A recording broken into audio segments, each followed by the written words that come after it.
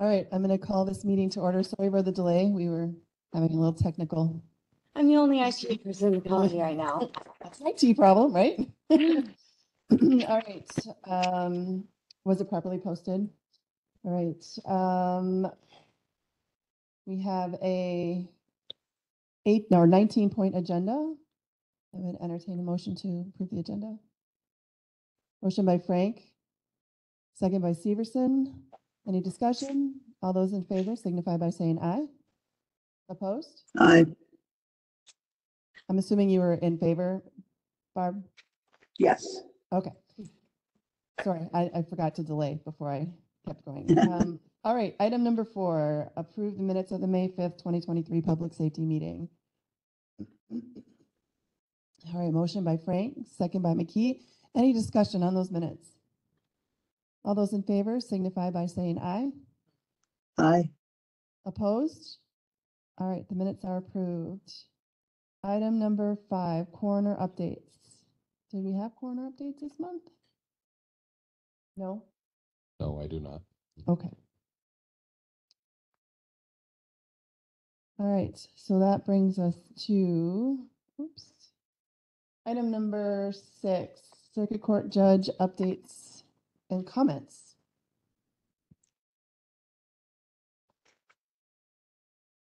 There's a little gray button on the bottom or a button on the top, one of the two. On the bottom over here. Good morning. I don't have a ton to say, just to continue to give a good report that we're continuing to catch up with the backlog. I feel like we're kind of on the cusp of probably hitting our stride at this point. So that what that means is we don't, when we schedule things, we can do it in a more timely manner. We don't have to set a hearing out 3 months just because we don't have time on the calendar. So it's very nice to continue to look at the calendar and realize that we can find a date 30 days out. We can find a date 45 days out just because we don't have this huge backlog. So we're always looking for opportunities to be more efficient in that regard and to learn. And I think we're doing that. So that's good. That feels good. And I think that's good for everybody. We are addressing some of the audio issues that we've had. And so I'm very appreciative that MIS is helping us get a new a speaker at the bench. I've had difficulty hearing people speaking because there's no audio amplification that comes right at the bench. The speakers point actually away from the bench and toward council table and toward the gallery in the back, and there's never been anything that allows me to hear very well.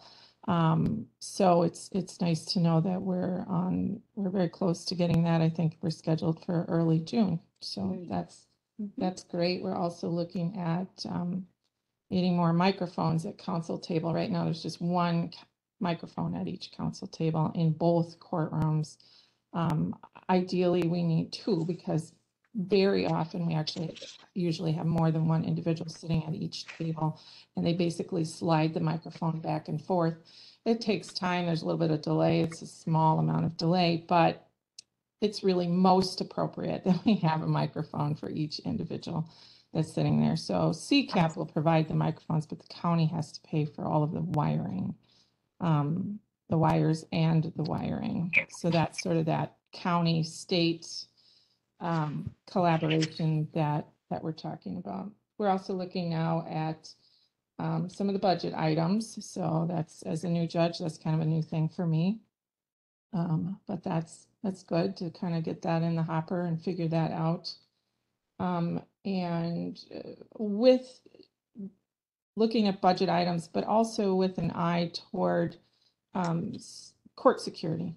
Some of these issues that are sorely lacking in our county that we need, that we should be up to speed with, and we are not. And we look forward to doing that in collaboration, of course, with the Sheriff's Department and in the context of the Courthouse Security Committee meeting, Courthouse Security Committee, which meets quarterly. We've had a couple of meetings now. So I keep saying this, but I'll just reiterate. I think that's a really nice forum for the different stakeholders to come together and make some smart decisions and smart recommendations in terms of what it is we really need in terms of small improvements, but sort of larger improvements in terms of dovetailing with whatever the county is going to do ultimately with this building, if we're going to stay here and how long we're going to stay here. I really don't think we can spend the next 10 years having a courtroom the way we have it without the kind of security measures that need to be implemented. It's a huge liability for the county, and it's just there's just a work that needs to be done with regard to that. So it's nice to have that conversation started and have it grow and have all of the people that have different expertise in different areas come together so we can figure it out. That is about all I have to say. So just for the rest of the committee, they have started developing a capital plan to try and incorporate some of this security measures into our capital plan and so it'd be our borrowing that we do each year to try to tackle some of these issues. So we'll see how that goes. Thank you. All right, so that brings us to item number 7, clerk of court, which she said she was going to send a report, but I didn't see it in that email.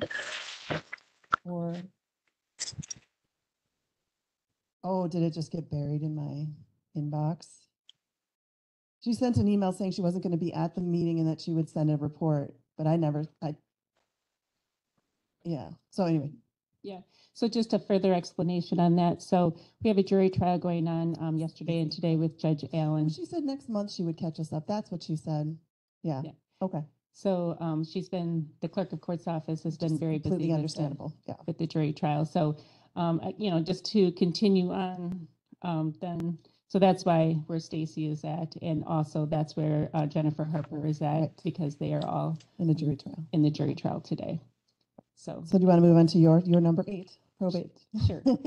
So I don't have any financial reports either since today is June 2nd, and we weren't, I haven't received anything from the county clerk's office as far as updates on where we're at with the budget, but we're in good shape right now for this year for 2023. But of course, that always changes as we near the end of the year. Right. But there's nothing really new to update on that.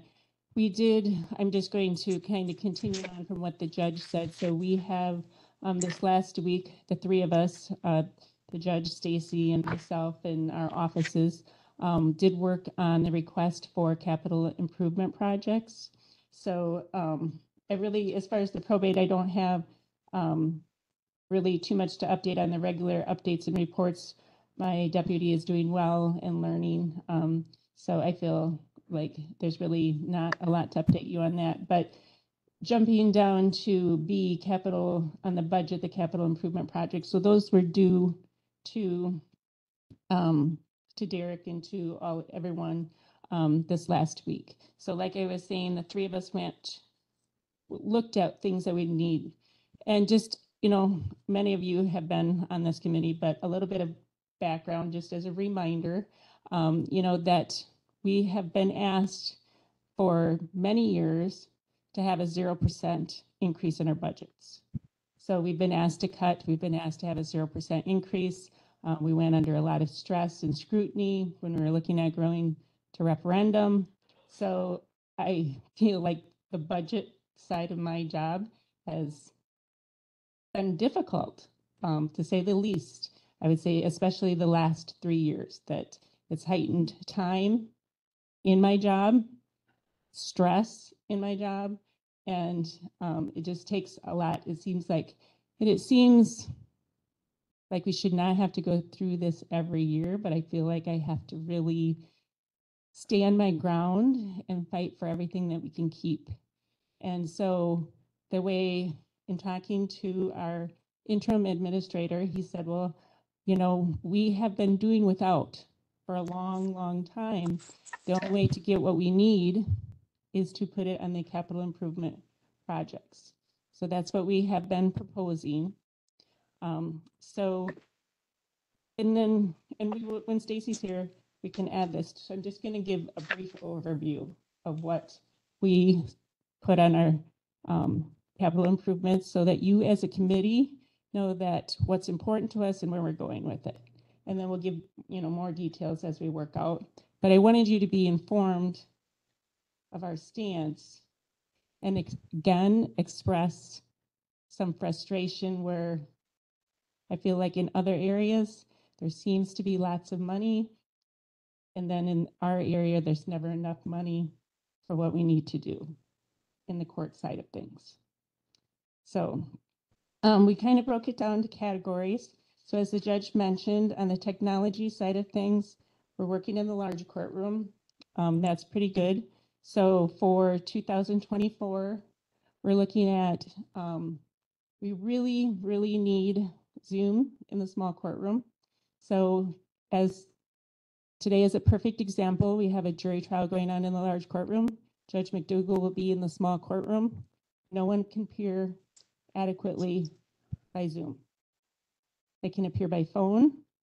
We can do some workarounds with laptops, with our personal laptops, but it's certainly difficult. We have an inmate that's going to need to be transferred for 11:30 hearing.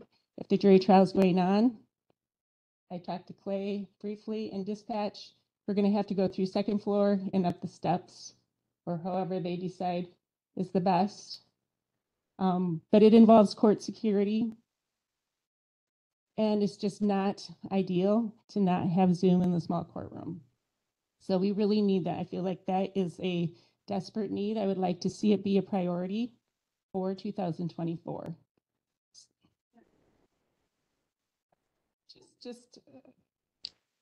Today is a perfect real life example. The two hearings that I was scheduled to have, I'm going to be in Vernon County this afternoon, but this morning, the first one, which we had to move, involved an expert witness who was going to appear by Zoom. But when we realized we had to use the small courtroom, and we really needed to have this hearing, we were trying, you should have seen us trying to scramble and figure out how could we make this happen.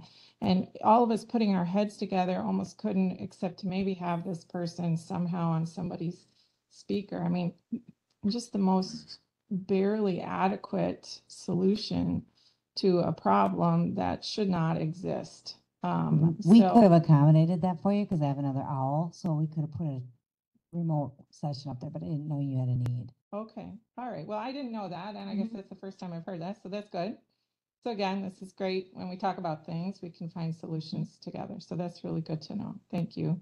And then, as Jenny said, it might not seem like a big deal about bringing an inmate up to the second courtroom. But first of all, you don't want to take him through a jury trial. It's extremely disruptive to have a man that's handcuffed and shackled, coming through in orange right in the middle of a jury trial. Is just as inappropriate as it can be. So what that means is that if he is going to come up, he's got to come down up through the second hallway, and then he has to be unshackled. I mean, you can't ask him to walk up the steps with his ankles handcuffed together, basically. And so it creates certain security risks. I mean, of course, security officers shouldn't have to deal with that either.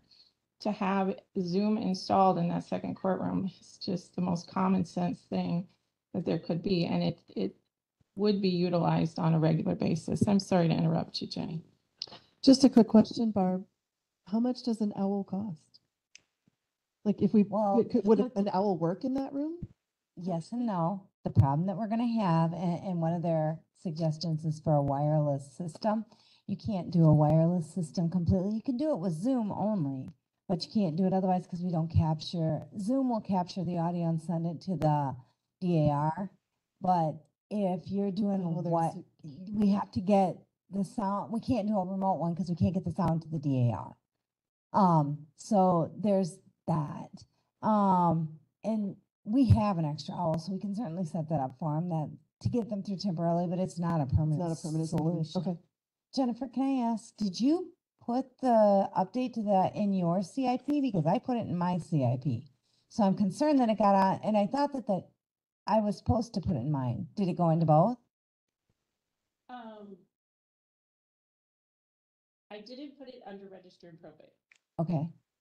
So and there seemed to be some question on that. So it, it was definitely not put under the register and probate, clerk of court, but we wanted to make it known, so there has been lots of Yeah, we conversation. had that, and Derek and I had agreed it would go on mine, but then I was like, oh, she's saying she put it in hers, and it was doubled. Yeah, no, and I guess it was because we feel like, so it's under your budget, Yeah. but our need. And that's the way the entire county is. Right. yeah. IT stuff for Clay's department and Darren's department, it's their need, but our budget. So I guess as this committee, I wanted to explain that, I guess, as our need, but it is under Barb's budget. We will still be strongly advocating for this project, Okay. but it's going to be under the MIS. Okay, As long as you guys all know what's going on. Yep. That's good. okay. So that, got that on the record. Yeah. That's where the money, because the Right. question is We always get like, it. where's the money coming Yeah. from, right? Whose budget is the money coming Whose from? Yeah. budget is the money coming from? So that is pretty much what I wanted to say on the technology side of things. Then also just wanted to briefly touch base, which we already have on court security. So same thing, we are working in collaboration with the sheriff's department. So some of our requests may actually run through the sheriff's budget, possibly, as a solution because it's under court security. So again, I just want this committee to be aware of that. You know, it's kind of the court needs, but after discussion, some of that will be there. So if you're wondering why his budget's increasing, is Right. coming from some of the court requests too. This is the capital budgets for each department that we're talking about, The correct? capital improvement projects. Right. Yeah. Yeah. Okay. Okay, and then down the road, this is like for 2025, 26, just going to briefly mention it. Stacy probably talked about this another time, and maybe I'll just let her, but there's supposed to be, per statute, I believe, a restroom for juries, separate, where they would not have interaction with the public and with potential, and we don't have that. I'm just bringing that to your attention for future years. And then maintenance that needs to be done, that we're looking at. There's the hole in the law library ceiling still needs to be repaired. There's water damage there by the steps, carpet in the jury room. There's just a lot of maintenance that has been put off for a long, long time. That's never been addressed because we didn't have money. And so we've included some of that on capital improvement projects. If you want more details, I'd be glad to go over that. But there's a lot of little maintenance in the courtroom that's just, or in the courthouse, that has not been dealt with in many years. And I assume now that the roof's been fixed, there's no new leaks and damage, like that's all good. So now it makes sense to repair right, the ceilings that were damaged by Yeah. previous water leaks. yeah. So we're still kind of working on, I mean, our budgets aren't due. I just wanted, you to be aware that some of these things that have been put off are now looking at under capital improvement projects. Okay. Anyone have any questions? All right, thank you very much. That brings us to district attorney updates. I do not see her online. I assume she's in a trial, right? Yeah, okay. All right, that brings us to emergency management. Just keep it short and sweet. We got the results back from our integrated Southwest Wisconsin preparedness planning survey that we sent out. We worked with Iowa County, Lafayette, Greene, Crawford, Bern, and Grant ourselves. There was about 500 people that responded, or just under 61 from Richland County. So we're kind of sifting through that information. The last year during the budget time, there was a resolution that was passed that the ambulance service had to come up with a business plan. So the business plan is complete. I was hoping to get it in front of you folks today, but when I realized that when the agenda and everything was due, I didn't get it on there. So Okay, so next time. in July, Okay, but it is going to finance, I believe, at the next finance meeting. Chairman Brewer mentioned though that it would be tabled and not to have action taken until July because of other more pressing items and finances agenda. And then I guess just as we're going into the budget season, kind of echoing some of Jenny's thoughts, and maybe this is something that department heads can work out with, you know, the new county administrator. But I think it might be better if we review how a budget's presented. If we can look at ways where department heads don't feel like they're coming and validating what they do for the public and more just, here's the budget, what's your question type of scenario. Has he given you instructions about what he's looking for? Like, has he given you, don't, stay the same, cut? Or has there been any instruction coming through? What we got from John this last time was just to get the capital improvement project plan in, and so department heads, I know all of us were scrambling on that.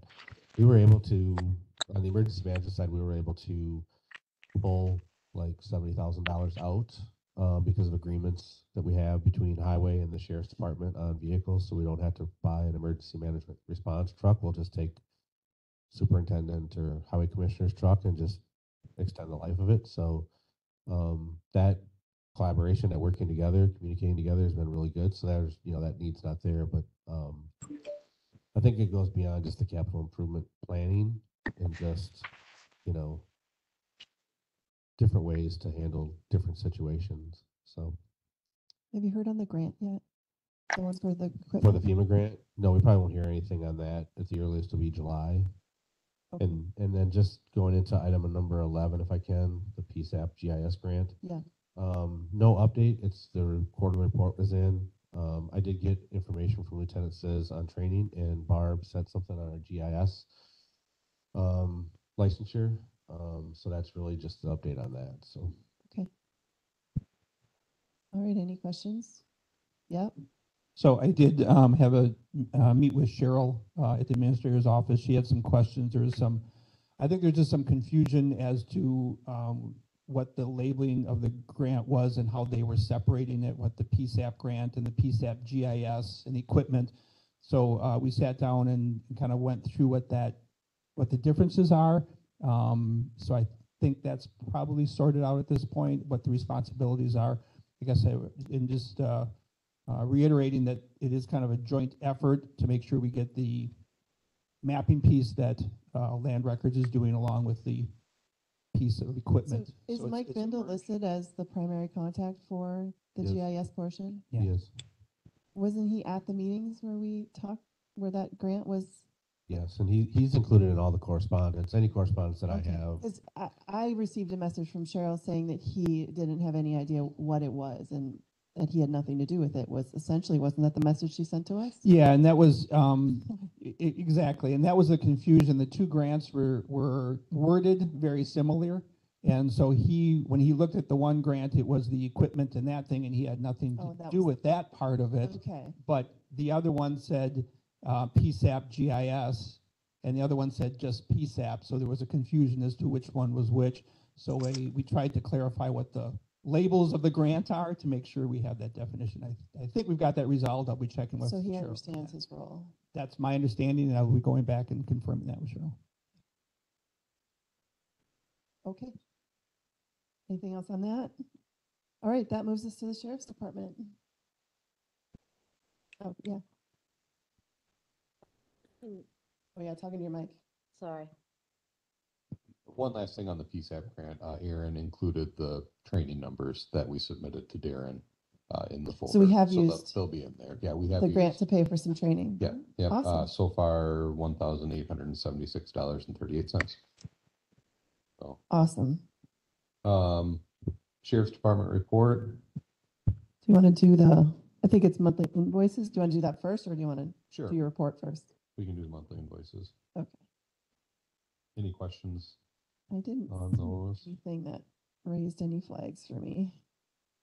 Anyone have any questions on the bills? No. And then I would entertain a motion to. Motion by McKee, second by Frank. Any discussion? All those in favor signify by saying aye. Aye. Opposed? All right. Bills are paid. All right, and I guess as you see from the monthly bills, our vouchers are down for the month of May. Bookings are holding steady at 61. Average number of inmates housed is 40.76. That's the biggest number I think I've ever seen, even with the -9. Yeah, yeah, it's, well, and then if you look at our monthly complaints are going up, so that probably plays into the bookings, Right. or the, well. Average the number. Inmates housed. Yeah. Citations are steady at 77. Process paper served 27. That's a lot too. Yeah. Transports for the month 8, and average number on electronic monitoring is 9. Dispatch 550 calls for service, 96 calls for EMS, and 112 for the police department. So just brief update on capital improvement. I did some changing around. There were some things that I didn't remember that should be there that were on listed for me for 2024, like a UTV. I removed the UTV from the capital improvement. It's a want more than a need. I did carve out some money from that savings. Our patrol rifles are, I think they're over 20 years old now. Replace those.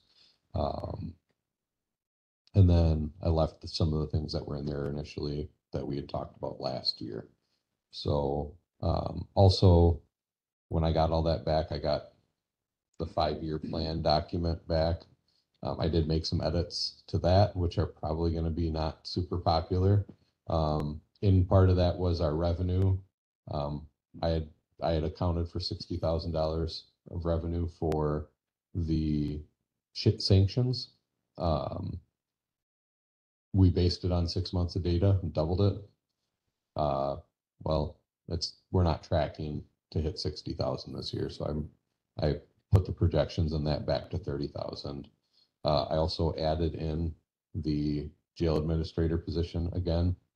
I know that It'll be discussed. hasn't been feasible, but the need hasn't gone away, as well as the patrol position that we haven't filled. I added that back in because the need hasn't gone away for it. So I mean, you might as well, so we can talk yeah. about it. And that's If just you don't put it in there, then we're we not won't gonna talk about it. if it's not in Yeah. there. So Right. I threw that stuff back in there. I'm sure we'll see that come back up. It will. Come budget time. No question, it will. Yeah. I have a question. Mr. McKee, go ahead. So we're down another patrolman? No, this is the position that we've had open since 2010. We've chosen not to fill it. Yeah. We haven't budgeted, so it's not been budgeted. We're allowed to fill it by ordinance. Well, we budgeted for it once, and then we were told not to fill it. Right. So will you be looking to fill that position? Yes. Yep. And I guess Next. Well, I if would it like- gets approved in his budget. I he would will like to fill fill it in 24 if I'm approved. So with that, we started the Lone Rock contract. That covers slightly more than half the wages and benefits of a full-time patrol deputy. So with that, that would cover half the cost. Potential, if we were to be selected for the COPS grant, that would pick up the remainder. So temporarily. For 3 years, yeah. Is there any update on Casanova? I have not spoke to Casanova since the last election, so I mentioned it to the village president just in passing, but I haven't sat down with the board yet to discuss. Is it a different board or is it the same board after the election? I think a lot of the same, but new president. Oh, okay. Yep. Currently, can we handle Casanova? Well, right now, I would say we're still working on Lone Rock because we're due to being short-staffed and training new people. Our schedule's been a little light, so. Are we fully staffed or are we still trying to hire? In the sense of all the positions are filled, but we're training. I was gonna say they're still in Yeah. training. Okay.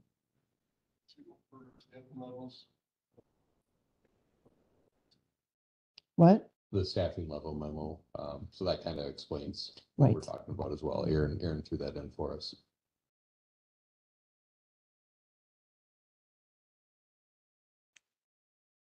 Oh, yeah, overtime for this month is going to be high. Well, for last month and this month. But yeah, with how we ended last month and So we'll get a monthly report next month for whenever we get it, yeah. Yeah, I assume so. Yeah, that's the only problem with having it the first week. Okay, any questions on that? All right, so was there any other reports you wanted to go through before we move on to the security bid? All right, so that's the SGTS folder, correct? Yeah, There's a couple of folders. SGTS is one of the bids. They had a full folder of documents. The other one is in there also, and that's the second bid. So we had two bids. Oh, the higher power bid package, Yep. right? Yeah. Yep, we had two bids that came in from the vendors who looked at the security project. Luckily, they both came in at or below our projected budget for that piece of the project, so that was reassuring. I'm trying to pull up the two bids, right? So there's that, yeah, if everyone wants to open that Excel, I'm gonna share the security bid document tab. in a minute. Yeah, because that essentially breaks down Yes. the dollar part. Yeah. Yes. Have we worked with either of these companies before? Sergeants actually does the locks in the jail now. Is that SGTS? Yes, sorry. And Piper is a very reputable company. They do jails all over the nation, but they do several in Wisconsin as well.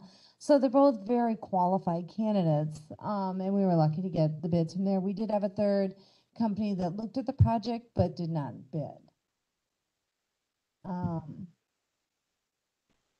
Sorry, 1 second here.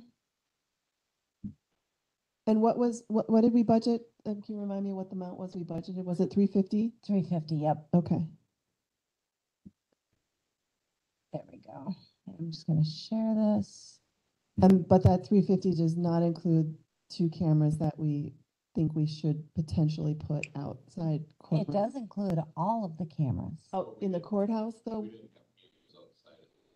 Okay, let me rephrase that. There are 2 cameras that are in this bid that we do not have to put across the street on that building to face back at this building. Oh, so we have 2 So we cameras we can have- put somewhere else, Yeah. assuming we can get wiring there. Right. And Mike, if you want to pitch in on this, I'm totally cool with that too. Here we go. Now, coming up is the bid documents. So the addendums, all of the qualifications were met by both companies. The total bid amount, Sergeants came in quite a bit lower. They came in at 316, 215, 82. System Technologies, which is your Piper, came in at 353, 840, 84. So my recommendation to the committee is to go with sergeants. We already have them established in our jail, and I feel that they can make the project work well, and they were significantly lower. Right. And the alternate is there any reason we should look at deducting? I wouldn't. Not if you think want because your they other came- 2 cameras. Right, yeah, and they came in significantly less than budgeted amount, so my reaction would be to Leave it all. And that Leave was it. mine as well. When I talked to Mike, I said, get if we're that exactly far what we need below, instead let's of do it all. cutting- Instead of cutting it and then 2 years from now, looking to spend money to fix whatever we didn't do now, Right. And that's certainly, unless someone has a different thought on that. Talking to the mic. So either Barb or Clay, whoever can answer this best. So does this include any additional cameras on this bid? So we were, So what Barb was saying is when we originally drew up the plans, they were lacking cameras in that lobby area between the two courtrooms. And so I had asked since we were under budget, that we add those cameras in. What Barb is suggesting is that they're already covered. We're just gonna move them from a different location. So they had put cameras on HHS pointing at the courthouse so we could catch traffic around the courthouse. We could just move those into the courthouse. So that's what the cameras were, that we would like to get the cameras in that lobby, that waiting area. So So it'd be outside the judge's chambers and looking at the law library and small courtroom. There's not one budgeted for inside the small courtroom? I'd have to go back and look at the plans. I don't remember. Mike, do you remember if there's one inside the small courtroom offhand? I don't. Yeah, I don't remember offhand. I know we did, I believe there are the replacement of cameras that exist in those courtrooms today. So I'm not sure if there's one in the small courtroom today. But the other point I would want to make too, and this is not like a closed system you're buying. You're not gonna get the cameras that you're deciding on today, whether you remove some of those exceptions or not. But it's really a system once it's in place. If you want to, these are networked cameras, so they really run on your network. So it's just a matter of buying a camera, buying an additional license, and the system has capacity to add them pretty efficiently by probably your IT group. So just keep that in mind as well.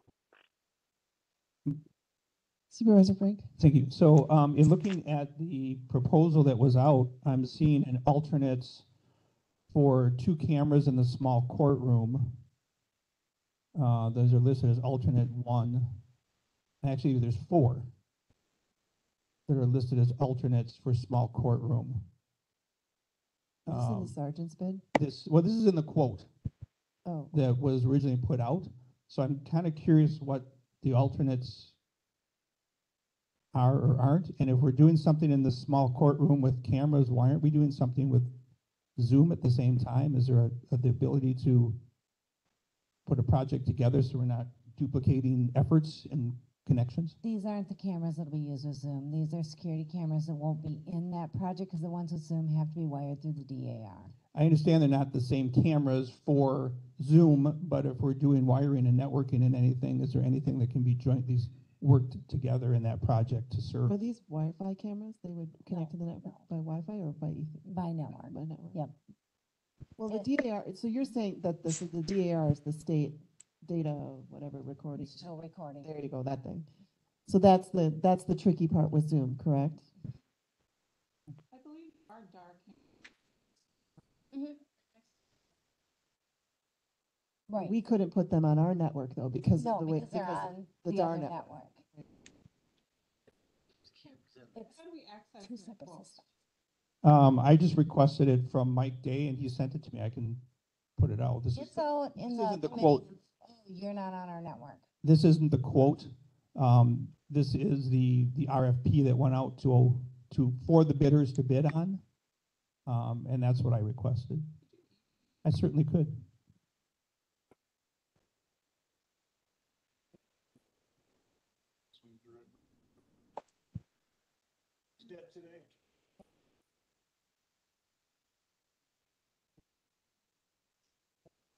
Going with what the judge had said earlier, as far as where our future is going, can this system be readily picked up and moved if we move to a different facility, built something new? I'm looking down the road, can most of this be reused? Nope. Sorry, I'm going to be honest with you. It's wired to the locks and the doors in the jail. So But parts of it could be, the cameras and stuff could be, the hardware I can understand, but maybe the cameras could be reused. I was going to Yeah. say everything outdates. and the cameras are only a few $100s a camera. That's not the main cost. The cost is the wiring and the system setup. Probably the software and the licensing. Yep. which And these that days is would ridiculous. go. And how many cameras are we talking at this point? I will pull up the bid. You've got the bid right there. I do. I'm not finding it in the sergeant's piece of it. So Okay, I'm trying to just locate a it. minute. Let me get back to the bids. Hmm.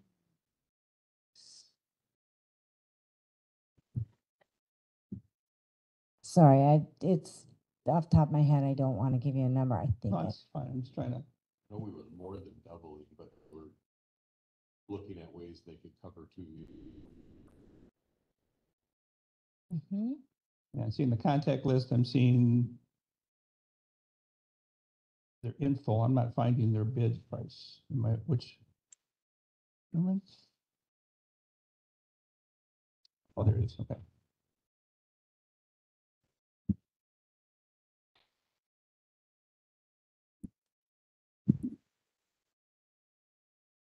Replacement of 20 plus cameras. So I'm working on how many.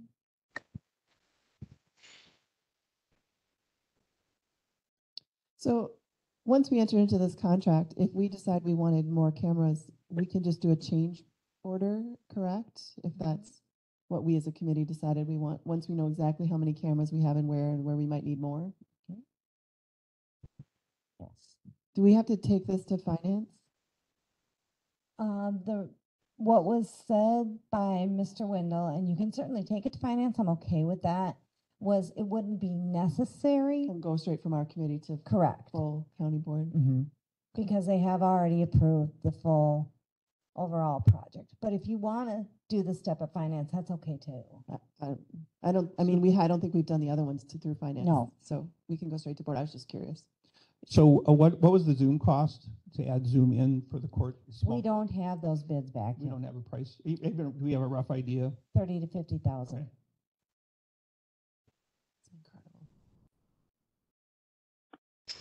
It's incredible. Stuff costs. So this not only is cameras, this is also door controls and intercom. Yes. The intercoms then are part of the requirement for the jail We've been digging on our inspector. We've been for through Yep. that. And so this is part of that piece of that. What doors do the intercoms cover? Is it just the jail doors or is it going to be out into the other So it's gonna rest of the building? cover the existing.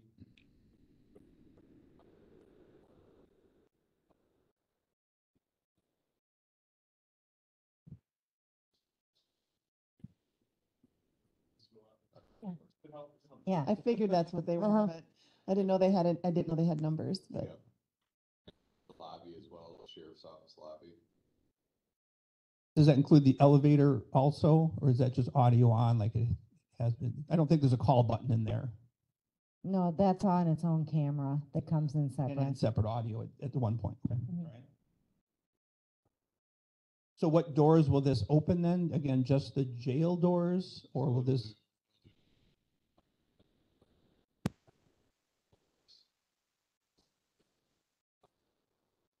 Sally Port's garage doors, the new garage doors, the new ambulance side is going to cover all those doors for opening and closing?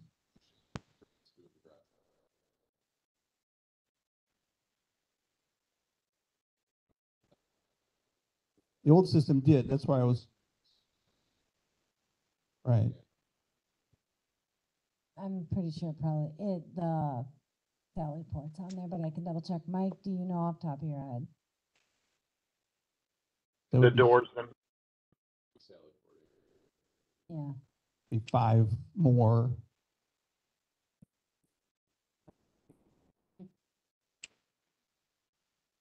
I think it covers the entrance doors down there and I see all that on the diagram, and then I think the doors in the jail area that, some of them are card readers, but other ones just, would open locks from the control system itself.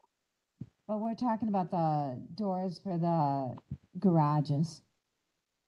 The bay doors. Big overhead, yeah, big bay doors. Yeah, those are on there. All 5 is 5 right now, right? Yes. Yep. Okay. And then I guess I forgot the dispatch door and then the corridor gate. Sliding door in the gate. Yeah, and the corridor gate. Okay. So,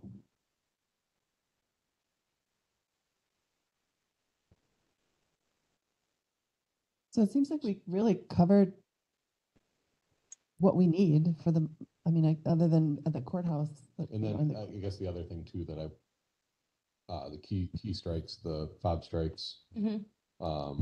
We're adding some fob strikes.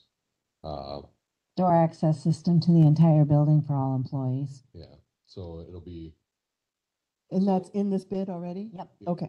so it won't just serve the sheriff's office, it'll be card access for the other offices as well. Okay, so this is an entire security for the Courthouse. building, Mhm. Yeah. even though it's listed here in the agenda as jail. It's the entire building, so it's gonna be key fobs. for everything. Courthouse. Yes, More it's Courthouse, access security. for the building. Because the That's good to dispatch know. center opens up those doors now, so it's gonna lessen the load on the dispatch center to give employees the ability to come in and out. They won't have to buzz them. So how many doors are gonna be fobbed then? Just those two, just 13 No, and 14? There's several. Several, so the two main doors, we have the door into the garage, where we have the lockers. Right, That has been fobbed. We're gonna do the door down to the employee-only area, where the break room is, where the kitchen is. That'll be fobbed. The silo part. What was that? The door that's in. Yes, that'll be fobbed. so for courts, for the courts, then in this case, they will have a fob and they'll have to come through those doors. Will the main front door or the side door over here be fobbed? Or those are just, These over here. correct, Those the- are into exit the only. courthouse side? correct. No, those are gonna be left alone. Okay. They're exit only, so. Right, Yeah, it's so- just, It's key. No, it's exit only. In there. We use it. Like Aaron and I use it, but nobody really uses it. Essentially the front door when it goes out the Yeah.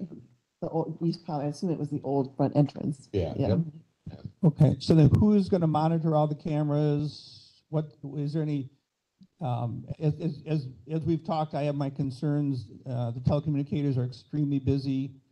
And now we have 40, how many cameras roughly? 20 odd two new cameras Yeah. going on. Who's responsible for that? They're the same ones they've always been monitoring. Well, I'm seeing new ones in the small Plus. courtroom. So I'm seeing some new and different ones because there's not that many there right now as there are listed here. So there's a lot more going on, and how does that affect courthouse security? What's going to be the process for that? I'm concerned that, So I mean, my easy answer to that is that with this system, we'll have a way where we can gain easier access to these cameras. So it wouldn't be out of question that the court security deputy could monitor cameras in the courthouse side from the courtroom itself. Additionally, I get where you're coming from, because even just watching the jail cameras alone is a lot. daunting. But I think we're gonna have the jail is gonna focus on the jail cameras. If we know that there's a case that's going on in one of the courtrooms that is drawing a little more attention or has us a little more in a heightened sense of security, we'll probably have people monitoring, like Aaron or I could monitor from our office as well. So it's gonna be I wish I had an easy, concrete answer that we're gonna have a dedicated person to monitoring cameras. Yeah. It'll be situational dependent. Do we know if this system will handle a mobile app for the court security? Great, thank you. And these record, correct? Yep. They do. Which our current ones do not, right? Which is a big Yeah, problem for us. And just to jump in, one thing that we've discussed and that exists in neighboring counties, inside the courtrooms, these, say in Vernon County and in Iowa County, this currently exists. There's sort of a station, a kiosk, where the court security officer can actually sit in their monitors in front of him or her, and they can see exactly what's happening outside each courtroom and in the hallways. And so hopefully that's in sort of Well, not the immediate we plan. can, I just don't know where you'd put them. Oh, I'll find a place.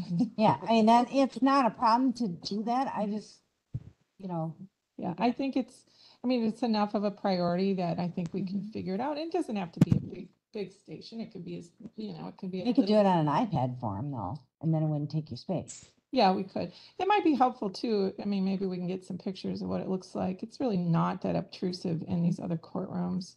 But just, just a little stand with something right in front of them. I mean, the idea of sort of a mobile tablet works, but that may not be big enough to see everything that you need to see at one time, which I think is the current problem, in that there's so much to look at if you've got more eyes, but then you've got to be able to see, these different views. You've got hallways, you've got different courtrooms, you've got all of this that needs to be viewed. All right, so are we satisfied that we would like to accept one of these bids? I would entertain a motion to accept one of them. Which would you like? I'm assuming you're motioning for Sergeant? Sure. Well, I mean, I think we should go for the one that's 316,000 versus the one that's 353, personally.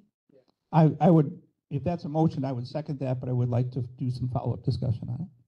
All right, so I have a motion by McKee, second by Frank. Discussion. Go ahead, Supervisor Frank. Thank you. So if we're looking at, we were originally quoted at 350,000 is what was put away for this. We're looking at 316.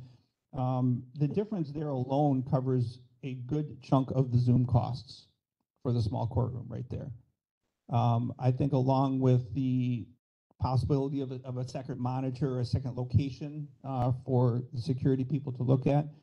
I will say that initially when I saw the wording on this quote that it said jail security at 300 and some odd thousand, I was absolutely opposed to it, because if it was just that area, that's a lot of money that could be done in other ways. Now knowing that this is an entire courthouse security package with fobs, and I think that needs to be promoted out better. I did not realize that. Based on that, I would encourage that the difference, if we can anyway make that Zoom possible in the courtroom with that balance difference. The sergeant wouldn't be we wouldn't contract with sergeant to do a Zoom. No, it would Right. have to be separate, but I'm gonna step in if I may, if it's not too premature. Mike and I had a discussion about our budget project, where this 8.1 is sitting. We need that money to stay in this project because we're gonna be real tight to hit the 8.1. So setting that aside, every penny that we can set aside, we have to build another tower. I would strongly urge you to reconsider that. When I would guess if we're that tight on the budget, then why are we doing this project at all?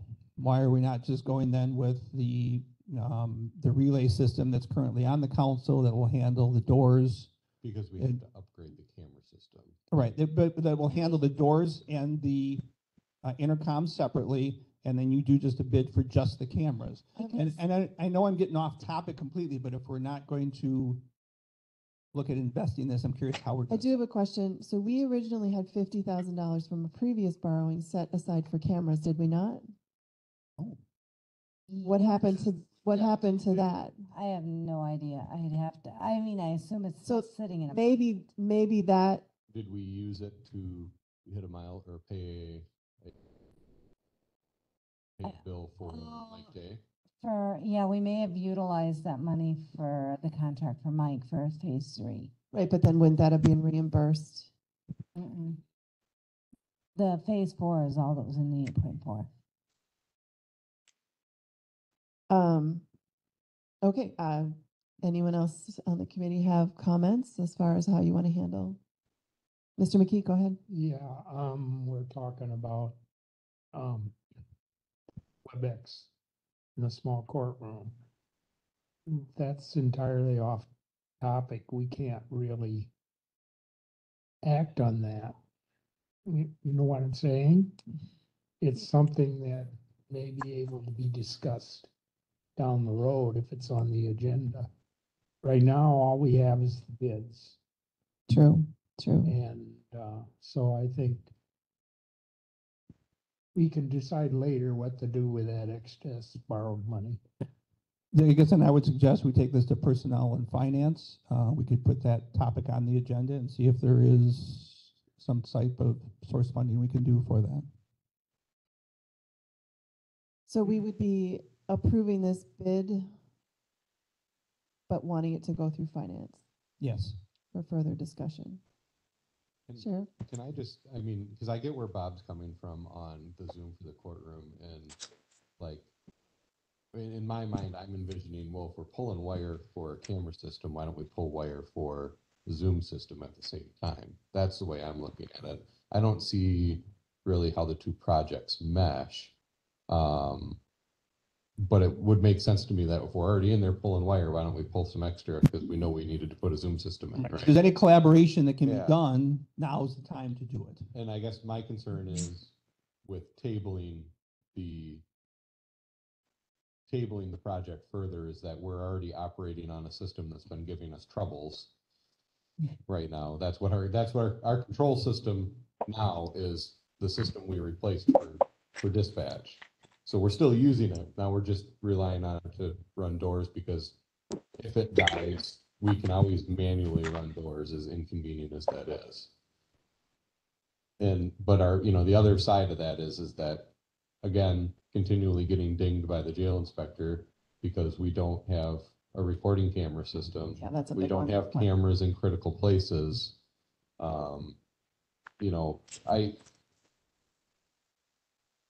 I don't want to keep kicking the can down the road when we know we're trying to address problem areas. Mhm.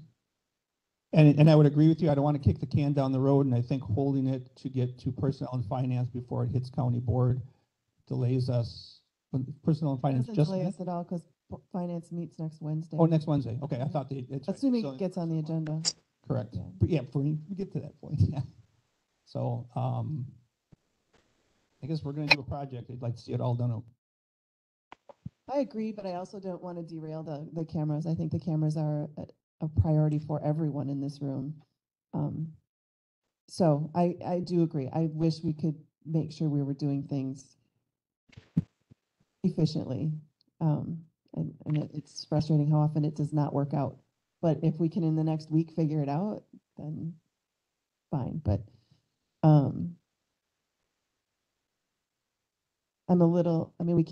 we do have a radio tower project updates on item number 16, so I am going to jump to 16 for just a second here. Okay. Before we vote on this. No, I'm not. We have to vote. Sorry. For procedurally speaking, let's vote. So anyway. So just, if I could make one more comment, which is a little bit, is tied to this. I just want to bring it to everyone's attention that's working on this project too. In the court security meeting, there was one recommendation on the exit doors to put some type of buzzer so they could not be propped open. So when we're looking at doors and fobs and things right now, there's at least two off the top of my head where people can exit and just go out, but they also can be propped open and unknowingly, and so that was brought up at the security meeting. Just wanted to quickly mention that, to keep in mind something on that when we're looking at all of this. But adding that to this project would add significant cost because there's no wiring going to those doors, and those doors are hard to wire. Just So maybe we need to technicality. put that on a capital, that would become part of the capital improvements that we make. Okay, so I guess I'm gonna call the question here. So all those in favor of accepting the bid from Sargent's for $316,215.82 signify by saying aye. Aye. Aye. Opposed? Aye, because I'd like to have this move to finance first. We didn't discuss whether, do we need a motion for that?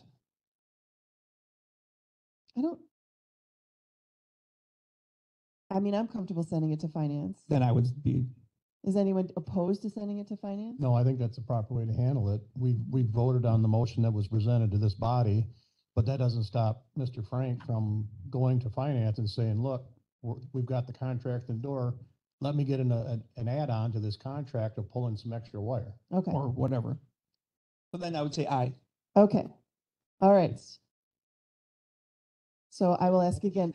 The motion is, so let's do it again. All those in favor of the sergeant's bid, and we will send it to finance, signify by saying aye. Aye. Aye. Opposed? All right, we officially will send this to finance. So Thank who you. will make sure that gets on the finance?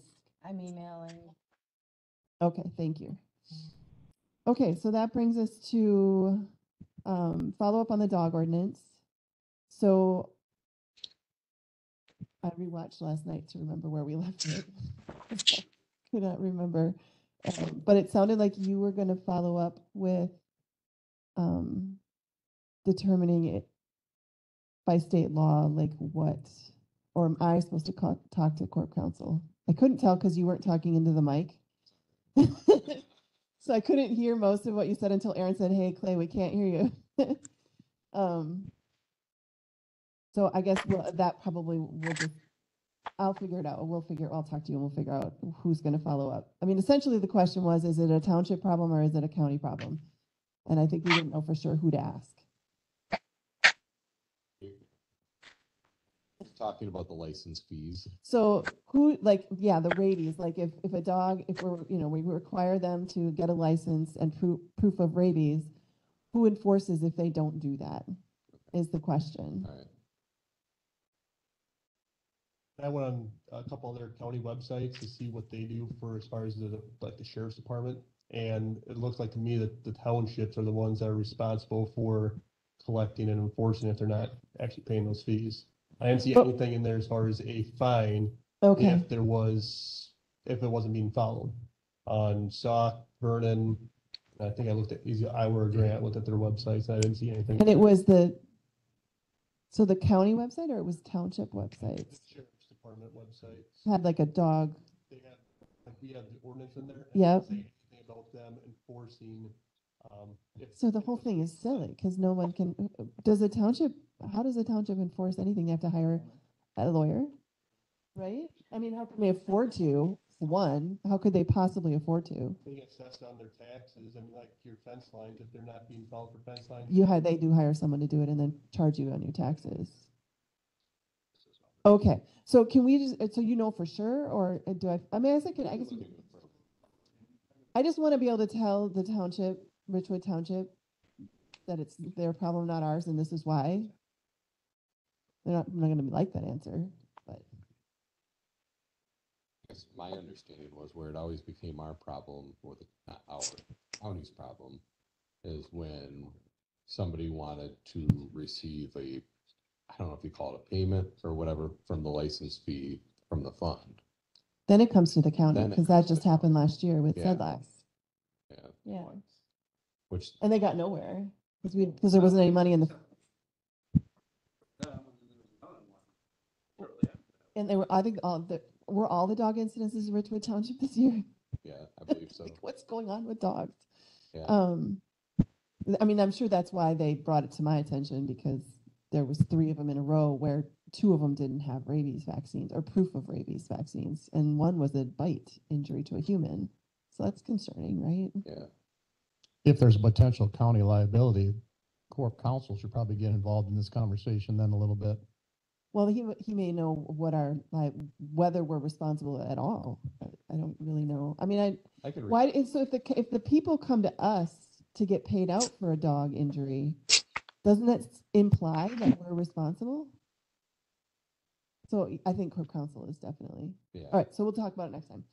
Okay, so that brings us, well, let's skip to 16, radio tower project updates, and then we'll come back to 15. Is there an update that, I'm assuming by your letting us know that there's another tower?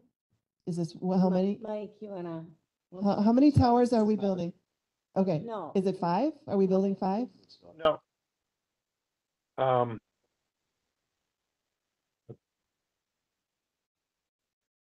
Are you talking, Mike? Because we can't hear you. I'm sorry. Oh, there you are. Yeah, we currently have 5. Now, no change, I guess, from the last update, other than to say we're still working with the folks from US Cellular. But yeah, we are anticipating that there's an additional tower there if the US Cellular thing doesn't change, and we do like that site, what we call the Boaz site over there. So, the towers themselves, I guess the good news is we really haven't had any big adjustments to our design since the last update we provided to you. The locations are staying in place. We've got as far as kind of landowner agreements, we've got one I think the sheriff's still negotiating with, but again, nothing has really changed on our end. We're not making any deep considerations of another location, but we do have the U.S. Cellular concern still not under control. We've kind of moved that along to we were able to get a copy of the new agreement that the U.S. Cellular was trying to have the city sign, and which kind of left us or left the county out of the previous agreement. So we've made some modifications to that document, and it's being sent back to the city, which then hopefully back to U.S. Cellular to kind of get them to the bargaining table. And so that's just happened this week.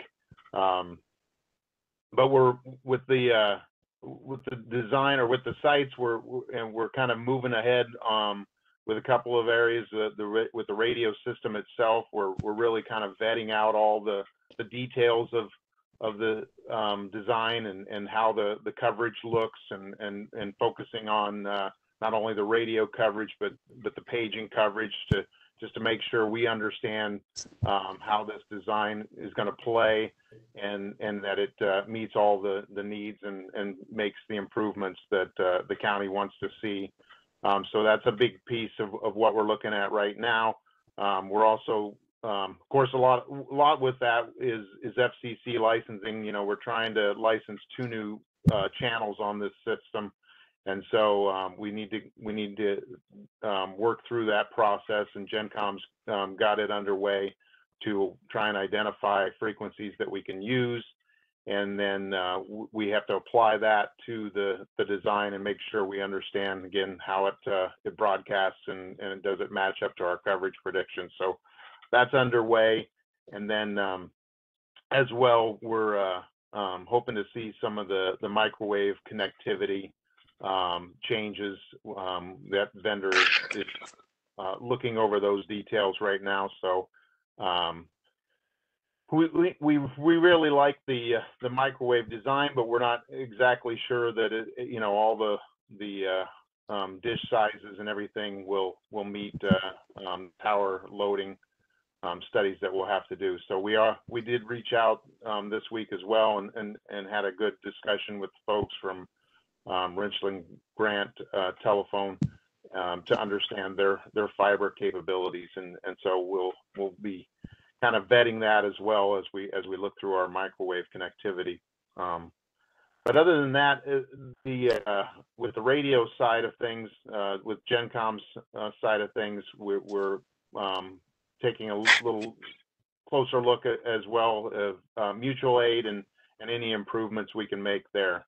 And working all that towards kind of our DDR process, our detailed design review process, which again we hope to have in this month, but we're being cautious with that. We want to make sure we feel that we once we do that review, because that's kind of the authorization for GenCom to order equipment, that we don't have a lot of things in flux still. So that's a balancing act, because we certainly want to get them to order equipment and feel like we understand delivery timeframes and implementation processes. So, but certainly something that we think can happen this month, and so got that moving forward.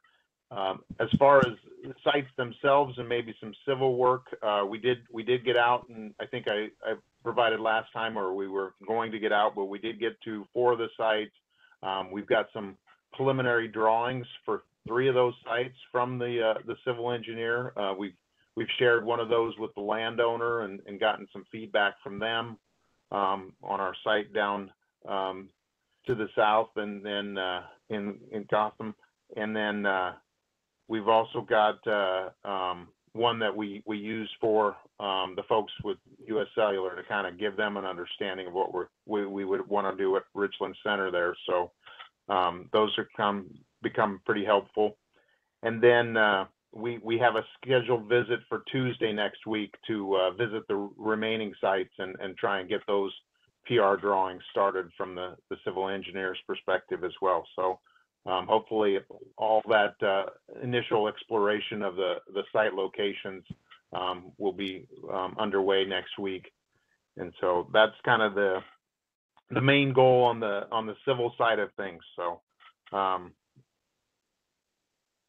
really, I think this month we would probably be able to wrap up and have those initial PR drawings and like I said, the focus of trying to get the detailed design review. And I think the final piece of that or the update there will really show a better understanding of the budget. We're looking at some options for the what we could use on the civil piece. We original estimation of towers and shelters and the generators, looking for options to try and limit the costs as much as possible, because we do feel like we've gone from our initial understanding of the civil costs for the project to this new position, and I think it's important to understand that when we estimated the towers, we did estimate a lot of these civil costs, the shelters, the generators. So when we talk about new sites or new greenfield sites, it's not like we're building the whole new site, but we are adding that additional cost of a tower, which certainly is a $300,000 or more piece. So yeah, it's definitely on our radar that how that's going to impact the budget, and so again, hopefully we can track that and get that a little more understood once we get to this DDR process. So Mike, just to clarify, so a month ago when we said, okay, are we sure that this is how much we need to borrow? We were comfortable that 8.1 was going to be enough. What has changed? Because we knew we were going to be building towers, and I think we knew we were going to be doing 4 last month, and so we've added 1 more. But I guess I would like some clarification as to why now we are wanting to make sure we save every penny of the camera project. What has changed that all of a sudden we are? Because a month ago we were sure we didn't need more than what we asked to borrow, and now we're not sure. Well, I think we're a little. I would say what has changed is probably at least one site, but probably still the uncertainty with US Cellular. So I would say those are probably we knew we were uncertain about US Cellular. That's not a change. That's the same. Well, I just think that there's a lot of little things. I'm not saying I would take it to the level of $30,000, but yeah, I think it's in my mind it's probably prudent to try and rein in some of these understandings of costs before you begin to spend potentially what we would call the contingency funds of the project. So I don't necessarily would be concerned with that number, but I think it's I would caution you to maybe get those understandings and hopefully even get to the bid process before you try and begin spending some of your contingency funds. So it's my understanding that we had originally planned for a little over 1 million in contingency, and then we also have the 1.2 in subscriber equipment. And now we've stated that we will also dip into our subscriber equipment as contingency. So that's what, almost 2 million in contingency, or 1.75 million in contingency. So you're saying that not only do we need that, but we also will need any other savings we can find? No, I don't think I was tracking the subscriber money in my estimations. I think the subscriber money was still in the budget. As subscriber equipment? Well, I mean, the conversations that I've heard with staff, that's not what I understood, but If I can just touch on that. sure. I've not been painting a rosy rainbows and butterflies pictures to our subscribers that money will be there, in fear that it might not be I there. think Darren's the same thing. That's why we did the grant process. That's why we facilitated the grant process. I think we're just, when I have my conversations with the fire departments and stuff like that, it's kind of been, I don't want you to count on that money being there. Maybe we'll try, we hope. And that's just Right? it. If it's there at the end and we can buy all that radio equipment, great. I just don't want people counting on it and I'm gonna quit buying radios because I know these new radios are coming. Right. Because I'm not even doing that. You know, I'm still buying radios every year. Yeah. And I saw how it came out in the newspaper this week. I didn't get the newspaper this week, so I don't want to. Okay, so, I mean, I just am curious that, I feel like a month ago, we were saying, we're confident we're borrowing the correct amount. We've added, I feel like even with Clint, that we added even more because we knew we were building more towers, because originally I think the first number he said to me was something less than 8 million. But then he suggested adding. I thought it was 8.4. It was 8.4 originally, and we went down to 8.1. I know we did, but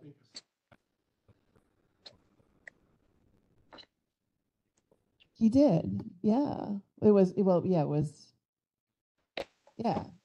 And we did that because we're like, well, we know we're building more towers, and so I'm just frustrated, I guess is the correct term, that now we're concerned again. Because I think we had so many conversations about, let's make sure we know, And I before don't we think, borrow, let's make sure we have a solid number. I'm not worried that we're gonna go over. I'm worried that if we start cutting money out of this project and divvying it out to other places, that it's gonna become a problem. Okay.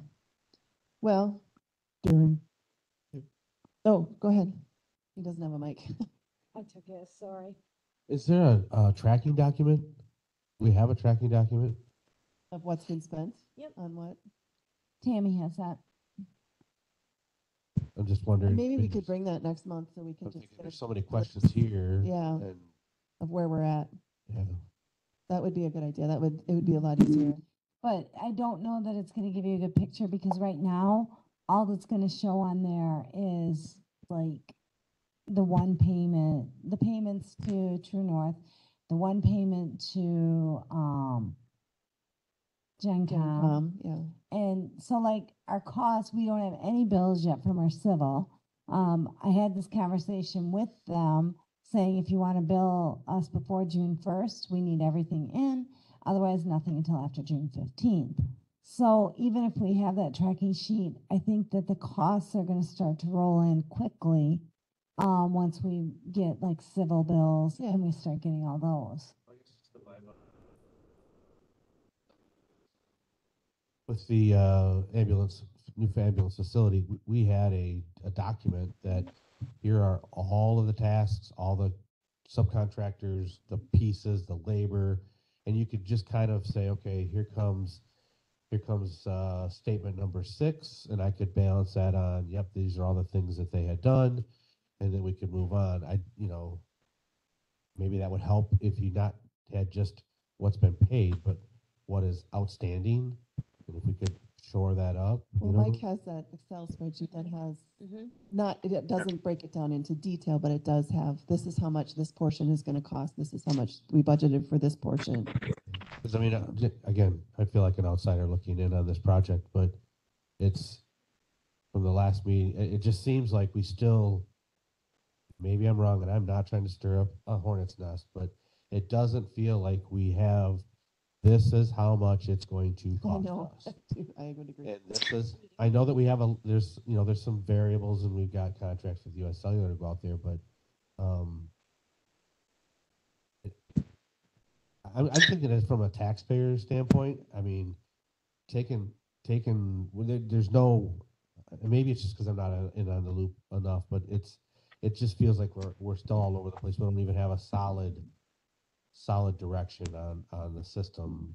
And I could be wrong. Well, no, I If think, I am, I don't. no, I think that Mike and the people that are dealing with this every day do have a pretty good idea. There's some key things that we just have not locked down. They're like the towers is really the one. I think that once the towers, everything will fall into place once the towers have been completely decided, the contracts are signed. So I'm hoping that we are incredibly close to that point. Like by July, you guys will come here and tell me that we know where our towers are being built. We have contracts and everything. Do we think that's reasonable that by July we're so close? I mean, we've been saying that for months now that we're close, but it would be really nice if we could actually have all of those ducks in a row. The only one that we won't and we don't have any control over is the biggest centerpiece. Because the city has to The negotiate, tower up on, the city has to negotiate that contract with US Sailor. We don't even have any negotiation power with that. I did send Ashley yesterday, our suggested add-ons to their contract. But when they get that process through, it's out of our hands. I hope we remind them of how many calls we take for them every month. Mm-hmm. I mean, seriously. Madam Chair, Hold one moment, the sheriff's gonna, It's not, in our conversations with Ashley, they're very supportive. It's not lost on them, the importance of that tower to the city. Okay. So, yeah. Okay, good. That's good. Supervisor Voice, go ahead. I agree with Darren. I'd like to see, maybe this is kind of simplifying it, but every month I kind of like to see what have we spent and what have we spent it on, along with a timeline on this so we know where we are. Sometimes it just feels like this is really scattered and we aren't keeping track right or something.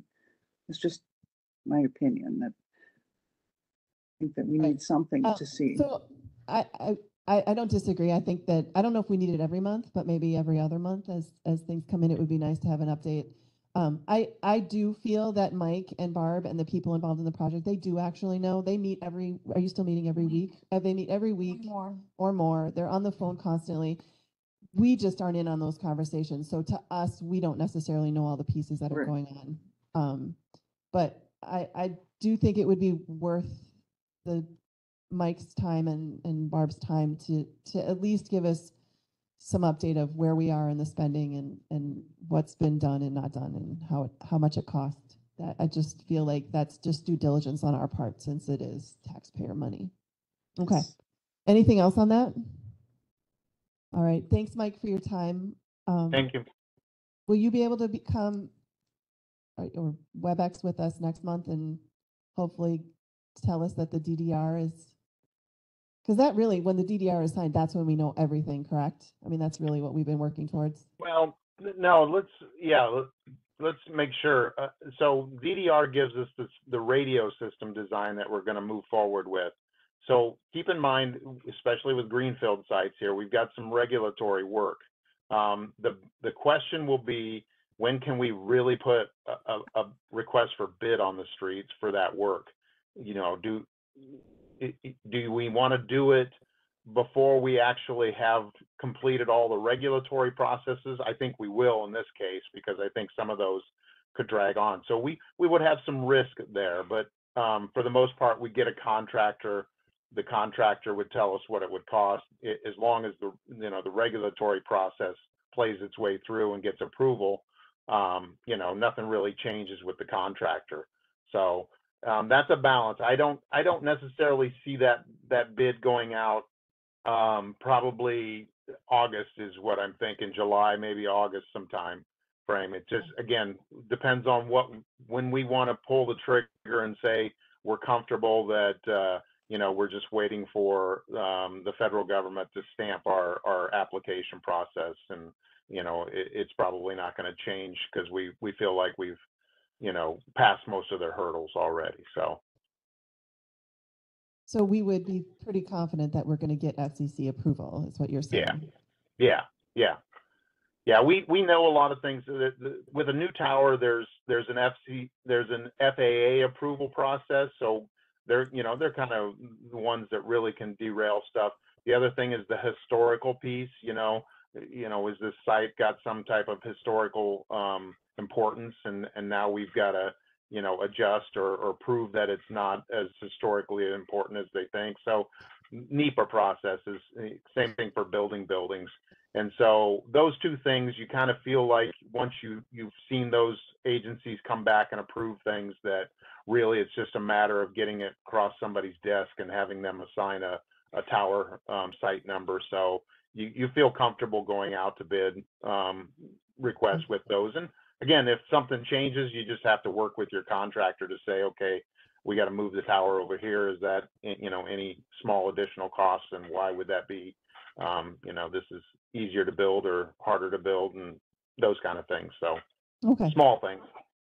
All right. That sounds good. All right. Thank you for your time, Mike. Thank you. I appreciate it. Bye. All right. That brings us back to item number 15, discussion on ordinance 89.7 and possible changes. So, so I brought my computer today so that I could actually make changes. Are we prepared to make some changes today, or at least discuss if we want to make changes? I did. So I did send it all to Mike Wendell. He's looking over the questions that I have, but I don't think what he's doing will have any. We can start figuring out what changes we'd like to make, and it won't have any bearing on what he's doing. He's just checking my work essentially, and helping me answer some questions. He suggests that there's two possibilities. One is we just amend this ordinance. And the other would be we just repeal it and replace it with, depending on how many substantive changes we want to make. So I guess that's up to us. If we just make a few minor changes, if we're only changing the part where it's about the interviews, then maybe we just do an amendment. But if we're going to try to make some more substantial changes, then maybe we just repeal it and replace it. So are we wanting to go through this today and make some suggestions? Or, I think we should start with the sheriff's department. I was thinking that makes the most sense to know where you guys are at.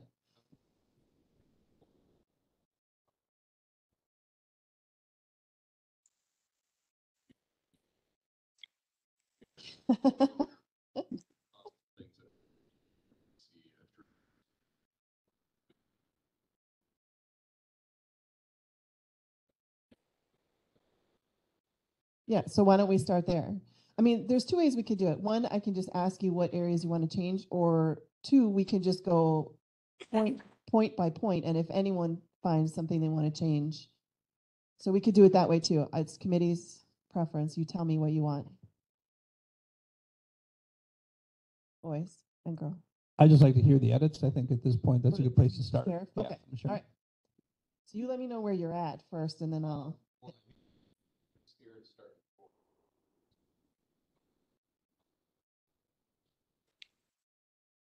I can't hear him. Oh, is your mic on? Sorry, Barb. So Why don't you grab that mic, and then you both can be talking, right? Yeah, I'm assuming you're. the obvious, just some small tidying like things is law enforcement committee is now public safety committee. Right, that's easy, yeah. Sheriff's department, sheriff's office, stuff like that. Oh, you would prefer to be called Yeah, sheriff's office. sheriff's office? Yeah. Not department? Why? Just out of curiosity. Well, it's. Aren't you guys SD? Part of RCSD? Actually, it depends on where you look. Yeah. Because the state calls us SO. Oh, they do, But okay. it's a, I guess a historical thing, as it's not a subcommittee of a county in itself or county government, and that it's an office of an elected official.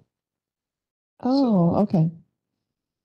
Change LEJC to public safety. Yep, that's easy. And then change sheriff department to office. You have committee consists of 5 members. Now you guys Yeah. consist of 7 members. That one I can make right now. Where is that one? That is It's right at the top, under committee, A. 5 members. Yep. All right. So let me get into track changing. Oh, sure. Oh, sure. So, and I think that takes us down to, yeah, never mind. Task force deputy, So which, just let me know which, I think we're still in section 1, subsection D. oh yeah, types of positions. Yeah, Okay, Number 5. so task force deputy That's number 6. is number 6. Oh, number 5. so yeah, at some point it got changed to May, but I think you do deputize all your, don't. you don't. Oh, okay, so it is May. Should be May. Okay, Yeah. all right, that's good to have that question answered.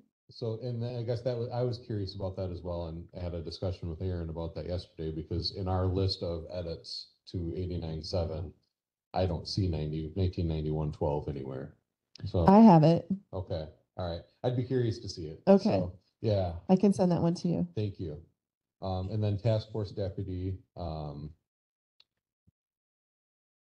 that was removed, and I'm questioning, was that the one that 2014 was it improperly removed? Was it Yes. done by resolution and not by Okay, hold on, let me ordinance? go to my document that says what the heck happened here.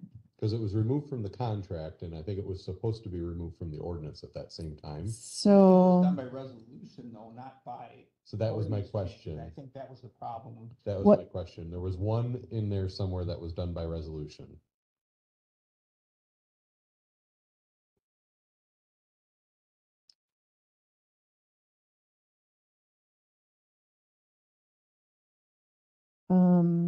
so I don't, so you said 2014?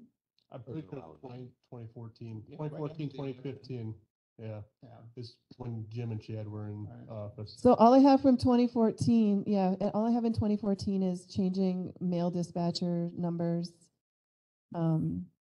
And then there was a step 10F, 10G added, and they deleted some language. So that's all the records I have from 2014. Is it- But it would have been, if it was a resolution, so if it was improperly done by resolution, then I would not necessarily know about it. I do have, so there's one, oh, wait, never mind, 2015. Resolution 2015-43. Oh, sorry, right here. We changed some titles of position, task force officers to deputy sheriff.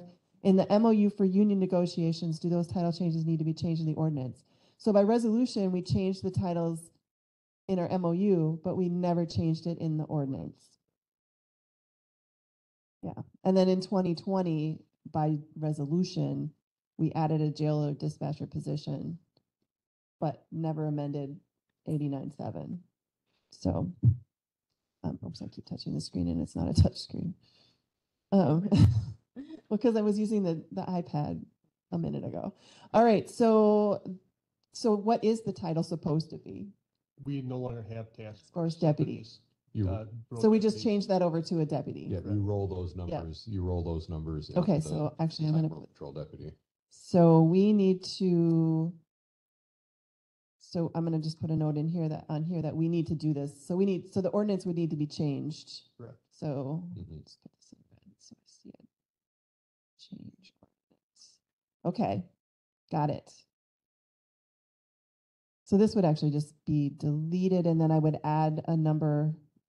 You would add, So I would delete it there.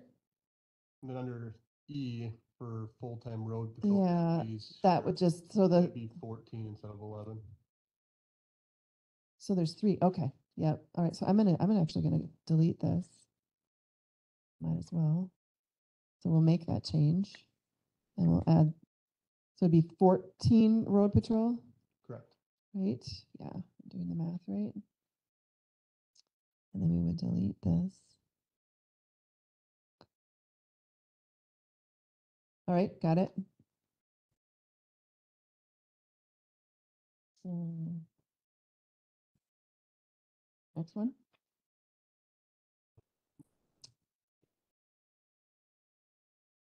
And then obviously then you delete number 8 underneath E as well, because that talks about full-time task force deputies, so you remove Yep. that. Got that. And I added up, yeah, I added it up to the sheriff or to the Yep. deputy. And then actually on 7, it says full-time dispatcher, either male or female. That should be 2 instead of 1. So that's the problem with the resolution. So did that as in 2020, it was a resolution that So in resolution 23, added a jail dispatcher position, did not indicate male or female, so assume either isn't fine, but it was a resolution, not the ordinance. So we need to also change this in the ordinance then, right?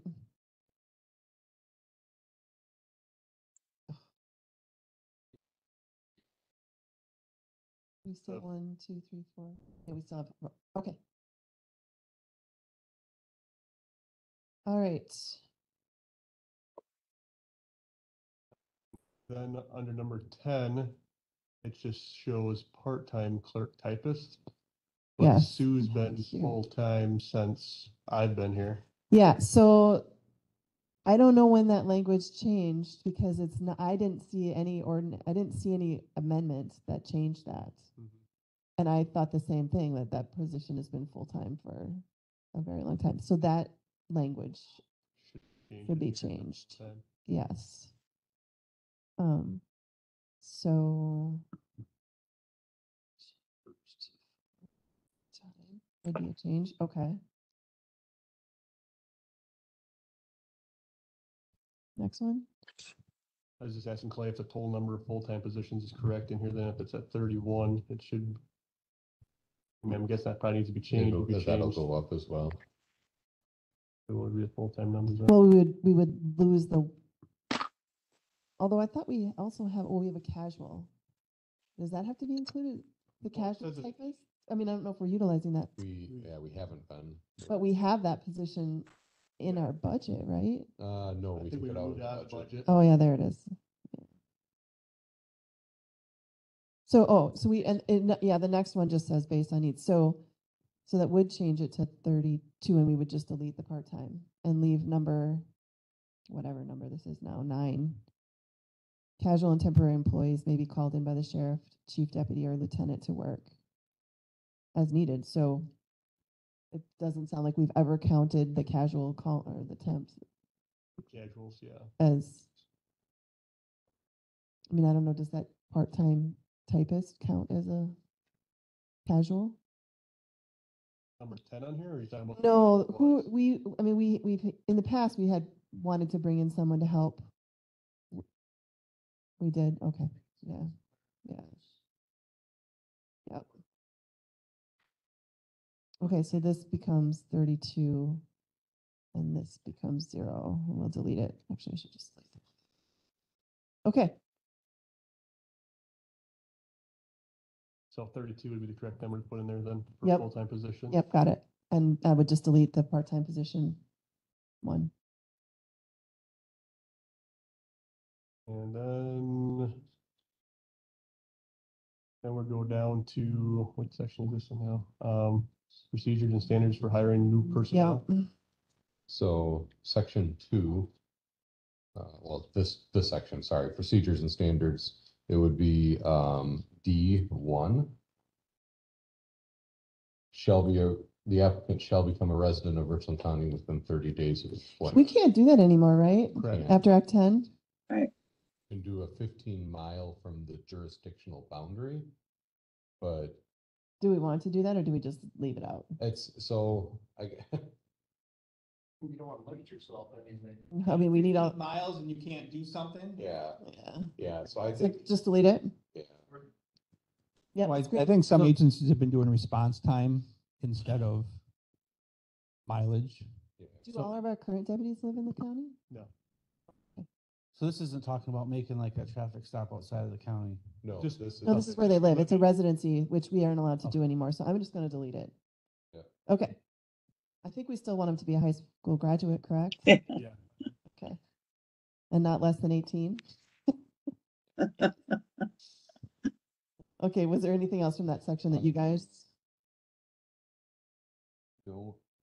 Next one I have is section 5, because I don't know if it was section 5. What's the competitive examination thing administered by the, this is part 5 of So the that same, competitive examination is what I wanted to talk about. Right here, yeah. That Under 5. provided by the Department of Administration. yeah, that's what I was wondering. No That such county's, exam exists. that's what I thought. Yeah. Did they used to have a state exam? or They had something? Wisconsin Personnel Partners, which was a Wisconsin-run a state-run testing thing. It's been gone for 2 or 3 years now. So now we use a different test though, right? Because Well, you, that we made up. what about the scores that you were always showing us? That, That's a test that we created. So there's the PEP test, which is the personality profile. right, Yeah. and that's, And that's a private company that does that. And then Okay. there's a test that we wrote ourselves. A written test. We've used other companies for like the lieutenant exams and sergeant exams, but for an actual road so test. how do we want to word, because we still want them to take some kind of test, correct? I think it could still be Competitive examination. But just not- delete the specifics of, Yep. because we don't know, because that doesn't exist anymore. And do you want me to leave it at county expense in there? And is that still in accordance with 5921-8A? I don't know what 5921-88 is. Well, that's the county board statute.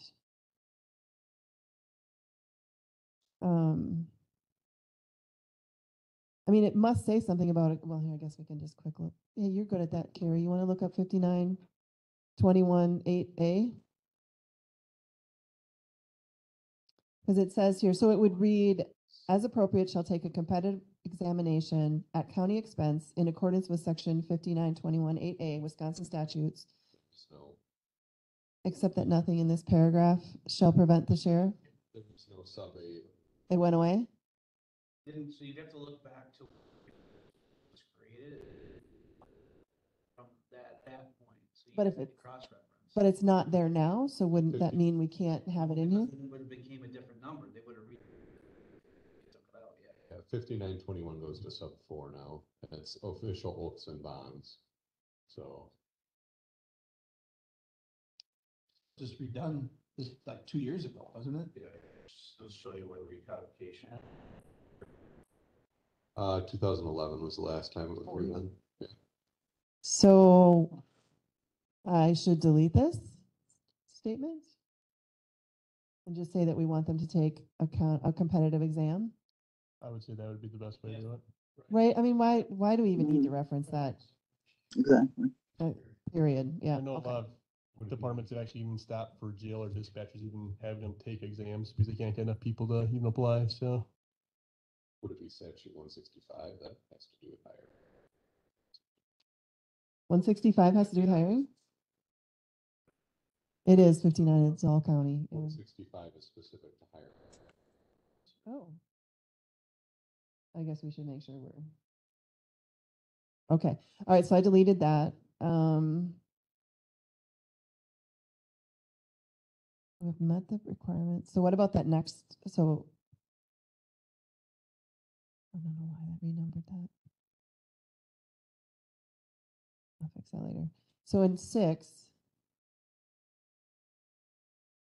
So yeah, under one, we can look at 16585 under that is requirements for standard board certification, recruitment, stuff like that. so you want to check through that and just make sure that we're Yeah. crossing all our Ts and dotting our Is? Okay. And Alright. the next section, as far as section D for successful applications must score 70% on a test or higher. Yep. I think I hate to get rid of it, but at the same time, We lowering our standard? I think we need to get rid of it if we want to hire people. Oh, boy. Or we make a test really simple that Oh, boy. everybody can pass. And that's for all employees, all certified employees, jail, road, but not, telecommunicators are because they're also jail. Well, are jail deputized? No. Some, the ones that are certified law enforcement officers. The So ones that this- can go back and forth from road patrol. Yeah.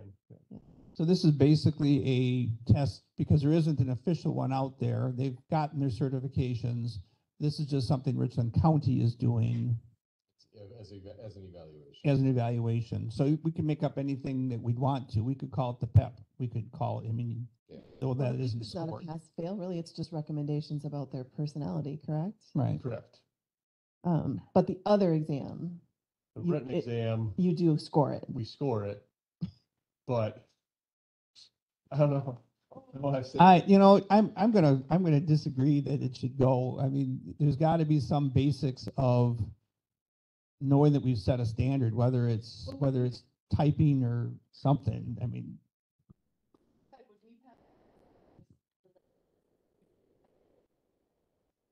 that's why you go through the schools. Oh, she's asking if she would pass. I don't know if she would pass the test. That's how we wrote it. We wrote it so someone could pass it, but I just don't.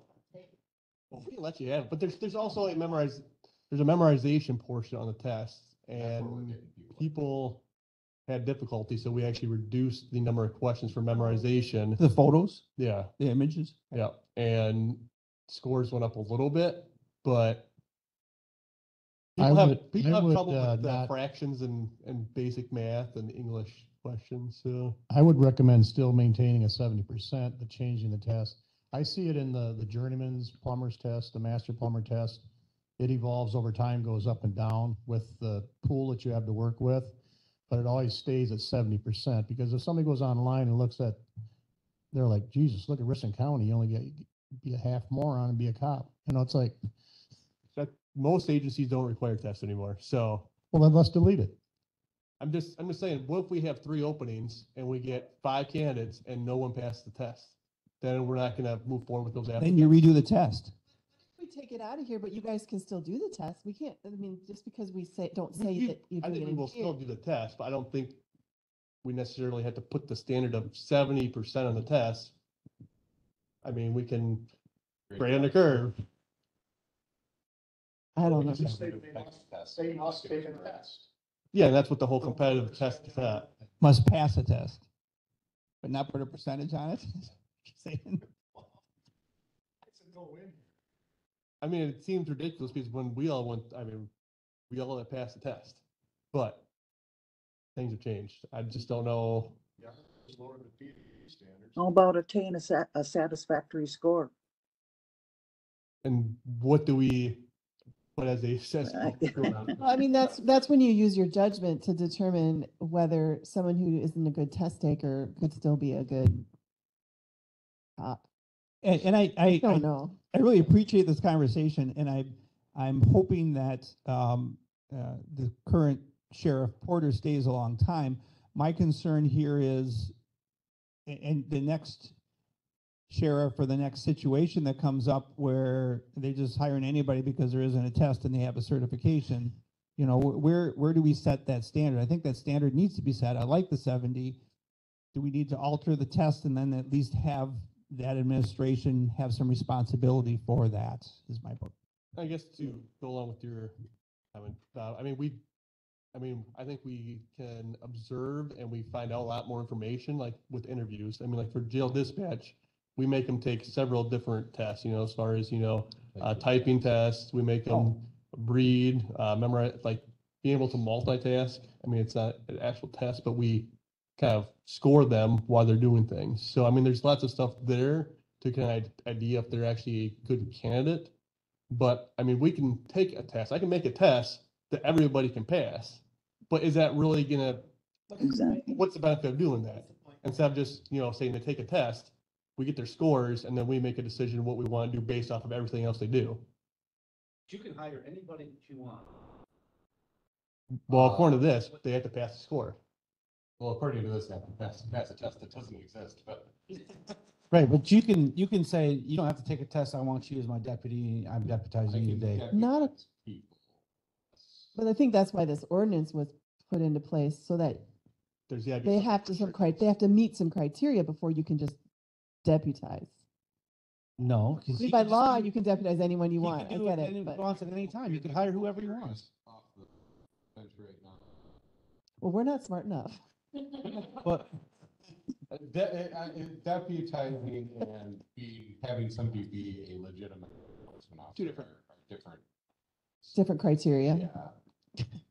Yeah. I mean, this is a quandary. I don't know what, I mean, I don't want to lower the standard either, but I mean, essentially what I'm hearing from you is that we may not have any applicants then. And then what do we do? Is having 0 better than having 1 bad? And I think the answer might be Having zero. having zero, but Yeah. then I want you to come to my house if I'm having an emergency and if there's no deputies on, so. There used to be a physical requirement too for jail staff and road to pass, and the physical requirements for the jail has completely gone away. So is it saying that we're hiring worse candidates in the jail because we're not having them do a physical agility test now? No agency has physical agility tests for the jail dispatch center. A lot of them don't do them for patrol anymore. So, I mean, We haven't went that far yet, but. But they do their physical agility and they do that during the academy, right? Well, so yes, they have to complete a physical readiness test to enter the academy and then have a stricter standard graduate. But hiring somebody who's been 10 years out of the academy somewhere else that may not be able to. I feel that the physical standards for the academy are pretty. But But there are some law enforcement officers out there that probably wouldn't be able to pass the physical agility test. for sure. Right now, I'm not saying in this department, but I'm saying out there. Do we make them do the physical thing every year after you've hired them, or just to get through the academy and when you? If we set a requirement to pass a physical agility test, we would also have to allot time for them to work out. And if they got hurt, even if it was outside of their duties working here, like they went home, but they were working out to be able to meet the requirements, then they can claim workman's comp For that. to get injury. Oh, boy. Okay, so getting back to the 70% score, your recommendation is to lower it or delete it, or what is your actual recommendation? I mean, right now, it already says that they have to take a competitive exam. So from that exam, we can see what the scores are, and then we can grade it on the curve. So if, the top person gets a 80%, that's now the 100%, and then we could actually then have some candidates that would actually qualify as a pass score. So in your experience, the people that you have, that have taken this exam that have gotten less than 70%, do you feel that some of them would have been good deputies? We've hired, how much I should say here? We've hired people that have not done as well on a good exam as I would have. And then they turned out to be and excellent they turned out to be employees. good deputies. So, I mean, that's, Take off the 70 and put it be graded. or just don't even say anything. Just say it's. Couldn't you say applicants may be administered a test? Well, no, I think we And want to then- say that they have to take the test. It's just how it's graded, which is in that next paragraph. So the question, I Oh. guess, is, do we want to just, I think we just put, I would recommend just crossing that section out as far as. Deleting the passing whole- The 70%, and it's gonna be on there, they're taking a competitive examination. Obviously, the sheriff, delete E. myself will know.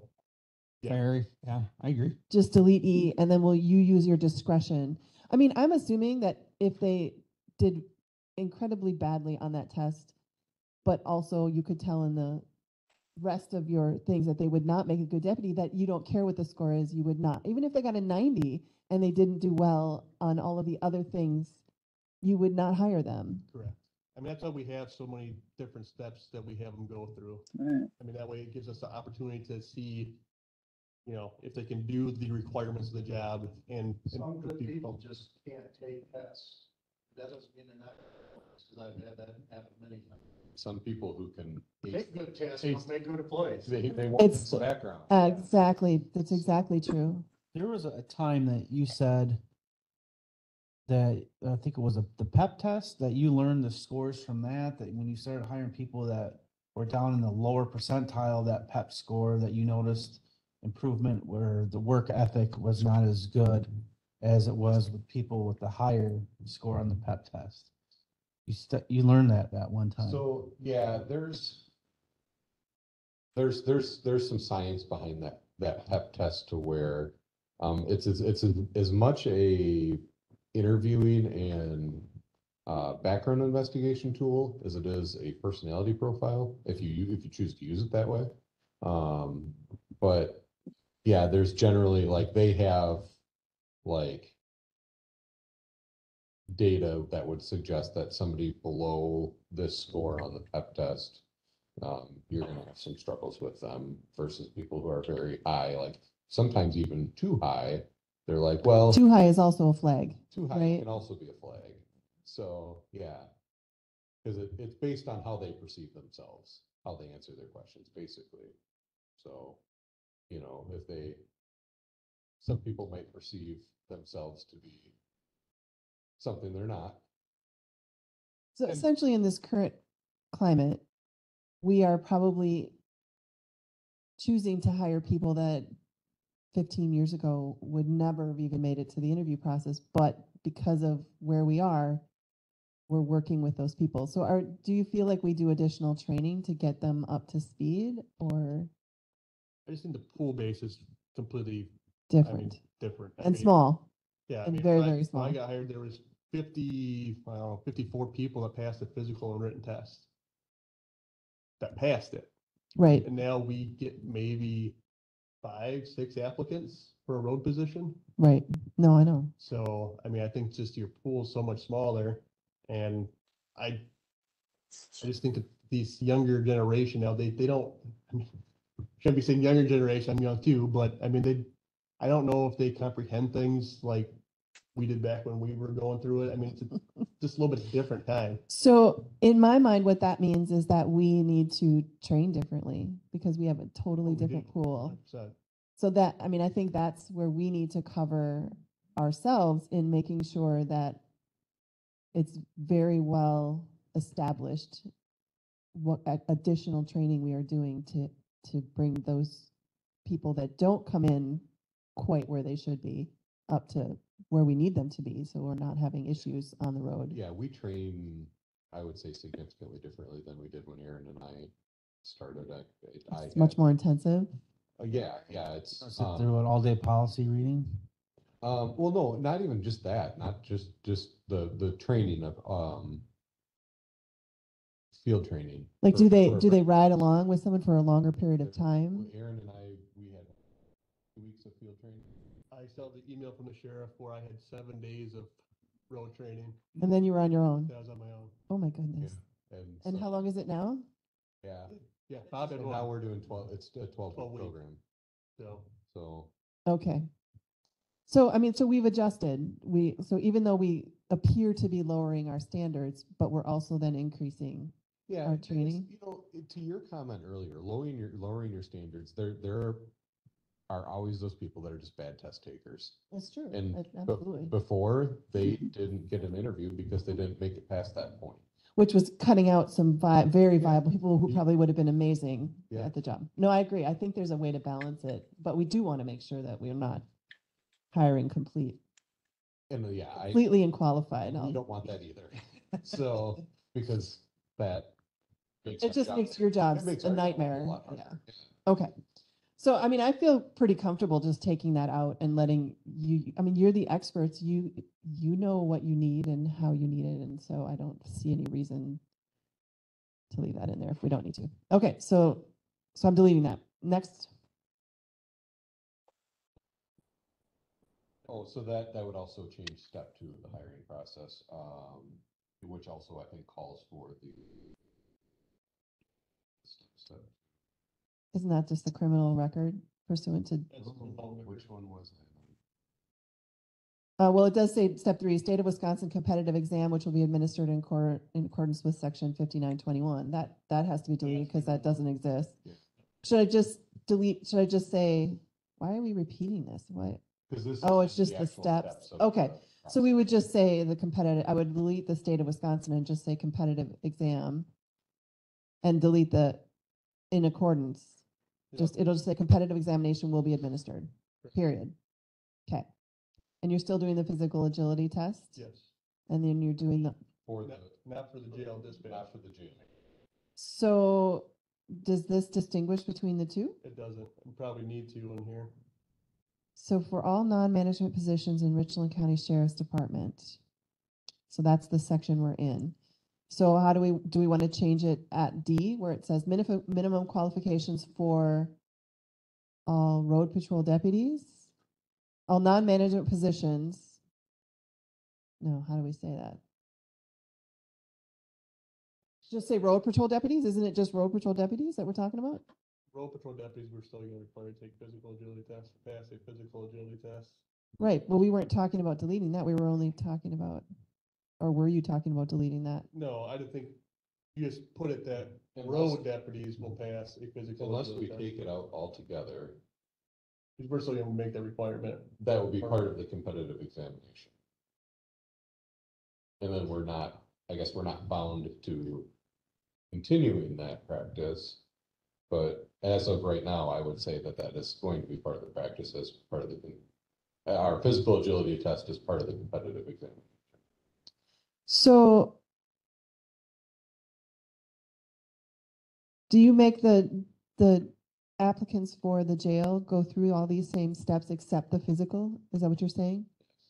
Okay, so I could just add, road patrol deputies will participate in a physical agility test administered by, is it us though? Is it, it says by local physical education, health, or other appropriate personnel. So what we've been doing, I'll just- is we've been using the physical readiness, the exit standards from the academy.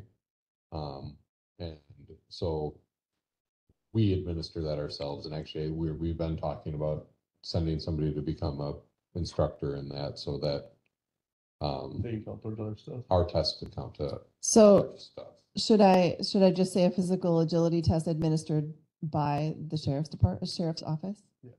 May, you want the words may in there? May be administered by, Oh, in or case, will be administered? Because will makes you think that you have to do that, or may would give you the opportunity.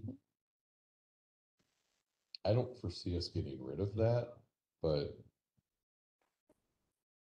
No, I think we're still I- fine with it. so what I have is road patrol deputies will complete a physical agility test administered by the sheriff's office. Well, this is a whole sheriff office, or, yeah, we're appointed. I mean, just to give yourself some flexibility. Sheriff's designee, that's the way it was written, yes, the other day. Designee, yeah. would be- Sheriff's designee. Okay, all right, got it. So that brings us to step 5, first oral interview by following law enforcement personnel. Is this how you do, is this what you do? No, that's, I was reading down through here at the bottom, it says, like, under I, maximum interview shall be 6, one member from each of these categories above.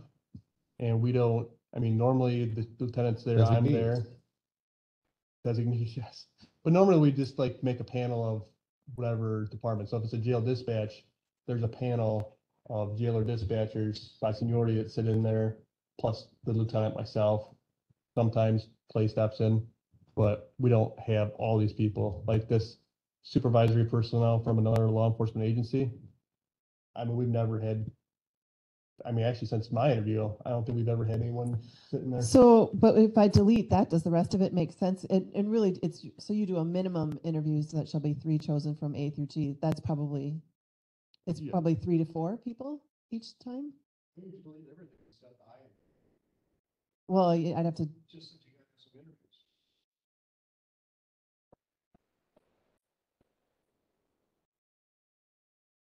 Minimum of 3 people, maximum of 6 people from So- a, from the, from a appro- panel from the sheriff, appointed by the sheriff or the designee. so, The Sheriff can make a panel. so I would get rid of A through J and just make a statement. Yeah, I think that's the best way to handle it. Interview panel will consist of will consist of 3 to 5 people. 5 to what's the range? 3 to 6. 3 to 6 people. 3 3 to to 6 6 people appointed by the people sheriff or designee. appointed by the sheriff. Or designee. That way, if Clay's not around, I could, or Mike could, if we're both not here, could appoint the panel for some reason if we're not around. Panel will consist of 3 to 6 people from the sheriff's department? Or do you want to leave that vague? I mean, could always bring in somebody like from the city police department, just maybe. So just leave it vague, and I won't say from where, I'll just say 3 to appointed by the sheriff or designee. Okay, so now I'm deleting all of A through J, and it just says first oral interview by the following law enforcement person. Well, I'm just gonna delete that and say, first oral interview panel will consist of 3 to 6 people appointed by the sheriff or designee. Yep. Does that sound? That's good. Sounds good. Where we at on here? So it's step 5 of section 2. What page? I think it's gonna be page, 5 of 19. yeah, I think so. Or four, From what? 4 or 5. Says First oral interview. 5/19.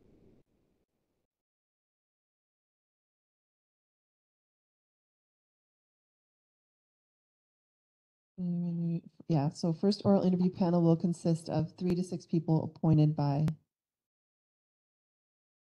sheriff or designee, and I'm deleting the rest. Okay. And then that brings us to step 6. When do we ever have 5 highest ranking? We're lucky to get 5 total.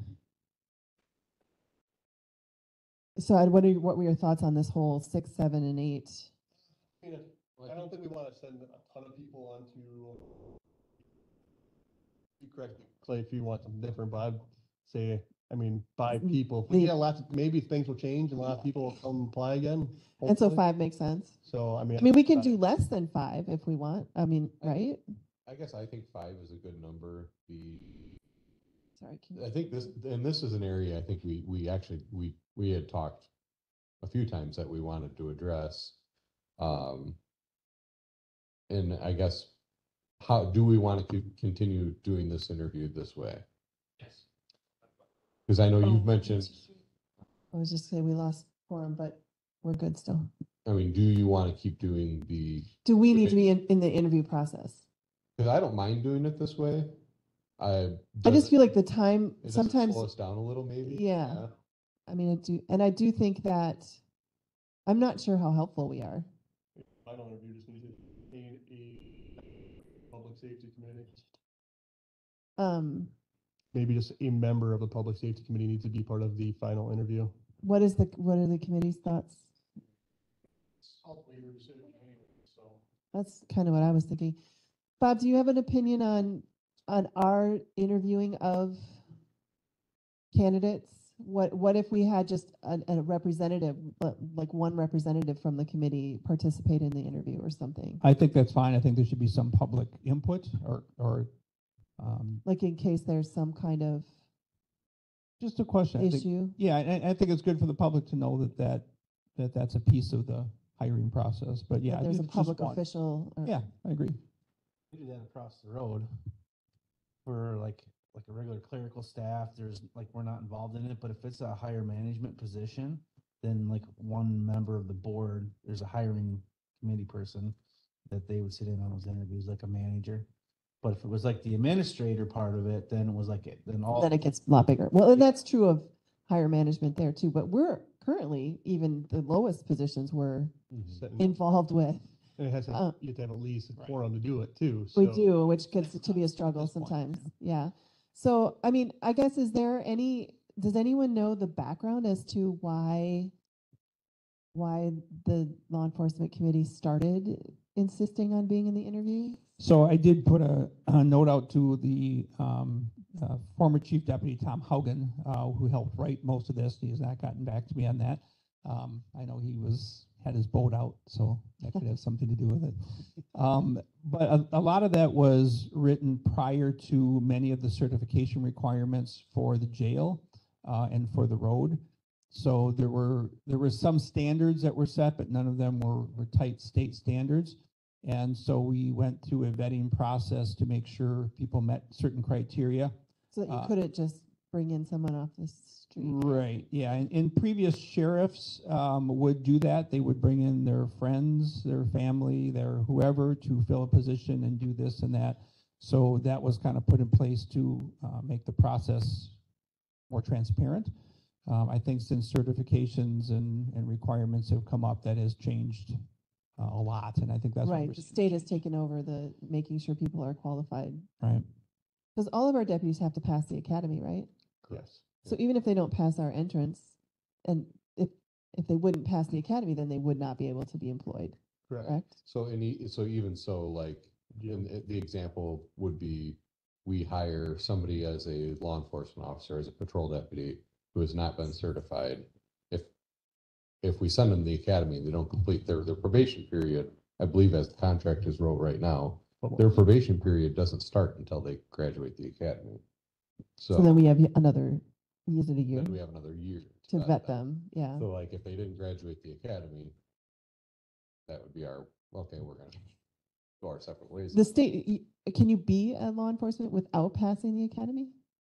Uh, Are you allowed to hire someone who is not? Yes, we can hire somebody. They just have to go to the academy within so many months. But let's say they don't go, then you wouldn't be able to keep them We'll as be a- able to keep them, correct? by state, by some sort of state law. Yeah. But how does that, so I'm just, We would probably risk decertifying the department at that point, I think. But then the Yes, sheriff. yeah. but you as a sheriff, you can hire, but you can deputize anyone you want. So it's a little confusing Well, for me. yeah, and deputizing is not the same as law enforcement certification. So deputizing, right, you can deputize them to be a crossing guard, but they're not carrying a gun.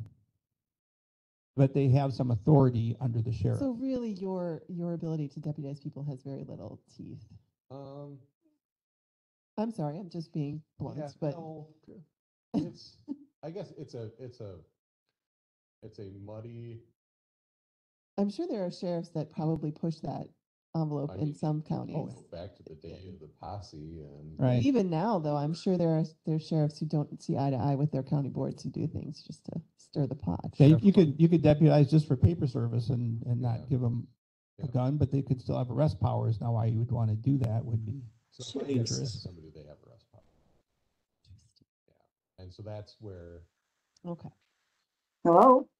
Hello. Hi. Sorry, Barb. Pardon? So we can hear you. Yeah, just a second.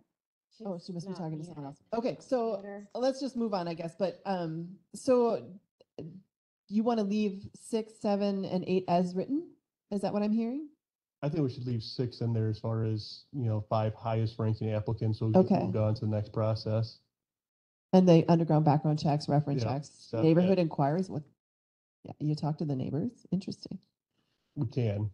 So Toby does our background investigation and he literally has, he went to background investigation school and there's packets of papers and stuff you fill out to all the information to get as much information from the candidate's life as possible. So Interesting. Okay, what about number 7 then? I mean, it says they have to take the exam within 12 months of the date of. What does that mean? They have to take, who have not taken the exam within 12 months of the date of certification? they're trying to talk about the certification as far as law enforcement certification. I 12 months. I don't know. I'm not sure. It's kind of a weird paragraph. It kind of rambles. So no person shall be certified as one of the highest ranking applicants who has not taken the exam within 12 months of the date of certification. I'm talking about the test back, yeah. The year. Unless the law enforcement committee has extended the time interval between taking the Yeah, exam. the test is good for a year. The state did that. So we state just leave that. We can leave that because we still use, It's your test. well, it could be our test, it could be the physical agility test. Because they Okay. do the same thing. That test is good for a year, so we could use to So graduate. they don't have to May, redo it. Yeah, they wouldn't have to redo it. Okay. And what about 8? Vacancy occurs, law enforcement determines vacancies shall be filled from the step 6.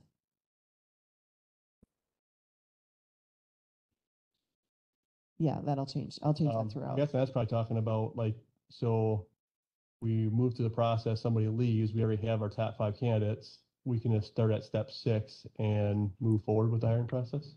So again, we'd have to change this, that it's interviewed by the law enforcement committee and the sheriff or his designee. It would just be, shall be interviewed by a member of law enforcement committee and the sheriff?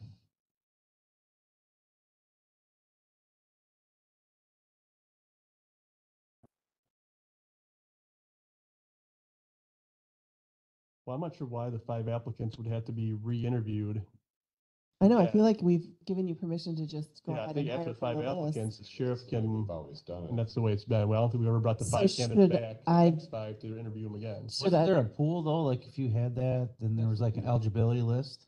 Is that what they're referring to? So the way we've been, I will say the way we've been doing it for the last several years even, is that if, let's say we got lucky, we had 10 people. If you interviewed the top 5 and you said, we like them, go ahead, we just roll the next person up. Which we've with a done. Vacancy. We've done the same And not thing. re-interview. Not the whole five re-interviewed. each time. But if the top five were gone, then we would re-interview The the other next. candidates if we Yeah. still needed to. So I don't think we need to re-interview anyone that was already approved by In the top final interview process. So should I delete step 8? Is that what we're saying?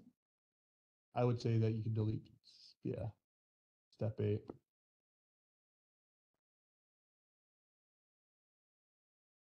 Will be filled by appointment from the sheriff from names provided in step 8. Well, we're just deleting step 8, so. I mean, I guess what you're saying is we want to still retain, you want to retain the right that once we've designated, let's say, the top 5 and we've interviewed them and we say they're all good, we rank them, but here's the top 5, and then 1 and 2 get hired, but then 6 months later quit, then you can go ahead without having to do anything, hire 3, 4, and 5. Correct. Once Maybe we you- should make that step 9 is that vacancies will be filled by appointment of the sheriff. If they've successfully moved on from the final interview. Which Or is if they're or step 6, the 5 highest ranking applicants Yeah. from step 6. Yeah. Step 6. There, that fixed it. Okay. And then we want to keep the psychological exam, a psychologist. Would we do a psychologist recommendation? After their psych eval, they send us a sheet that Oh, says that okay. this person. So it's pretty much the same. Okay. It's just a report from A. Correct. I don't know why there's, oh. And then a physical exam Yep. and completion of the employee's probationary period. Yep. Okay. And then in F, it just needs to remove the task force Task part of it force. again. Yeah. Got it? Anything else in that paragraph? It's a long paragraph. It's talking about if they don't pass. Oh, wait, approved as a law enforcement by the state of Wisconsin Board of State. Oh, that's It the just talks going about to that the they have to be academy. certified under the state of Wisconsin. Okay, and if they don't, we can fire them. Yep. Okay, well, that seems logical. Anything else? And what about G? Part-time road patrol. Well, we don't have part-time. We have casual road patrol deputies. Should I change that to casual? Just remove the part-time and put casual? I could put part-time / casual. That way, if we ever have part-time, they'd be covered. I think you're better off doing Yeah. that. Given how we love updating our ordinances. And it even says the position of part-time or casual road patrol deputy is certified Mhm. in that, so that makes more sense. Okay, full or part-time jailer dispatcher, does anything need to be changed in that section? No, I think that looks good. Okay, so I don't know about the rest of you, but I have a really busy day. So I was wondering if we could leave it here and we'll just do section by section. Okay, that'd be awesome. Yeah. Anything else on the agenda we need to get to before? We have more on the agenda? I think you. Mapping radio system and squad updates? That's it, yeah. And you guys saw the squad updates, yeah. We did. Is there anything you need Those are to? in there. No. No, okay. Oh, I guess we could say that we do have our 2 new squads that are sitting in the parking lot. And we got bids back Are these from the 2023 or the- Dodge Durangos. Okay, And we got bids back from several places for doing the builds and looking like GenCom's can be the. so are Plus these we the got- ones from the 2022 borrowing or the 2023 borrowing? This is from the 2020. 3 borrowing? Okay. All right. Future agenda items. We'll continue to work on 89.7. And the dog ordinance question we'll try to answer. Is there anything else we want to add? I dropped in your folders for today, You want to talk into it? Sure. Barb dropped into the folders for the day. a copy of the spending report. A copy of the spending report for the radio tower project. Thank you very much. That'll be great information to have. Did you get that, Barb? Voice? She's mute. I had to mute her. Oh, okay. Oh, So- the background, yeah. Okay. All right. So that brings us to adjournment. I would entertain a motion to adjourn.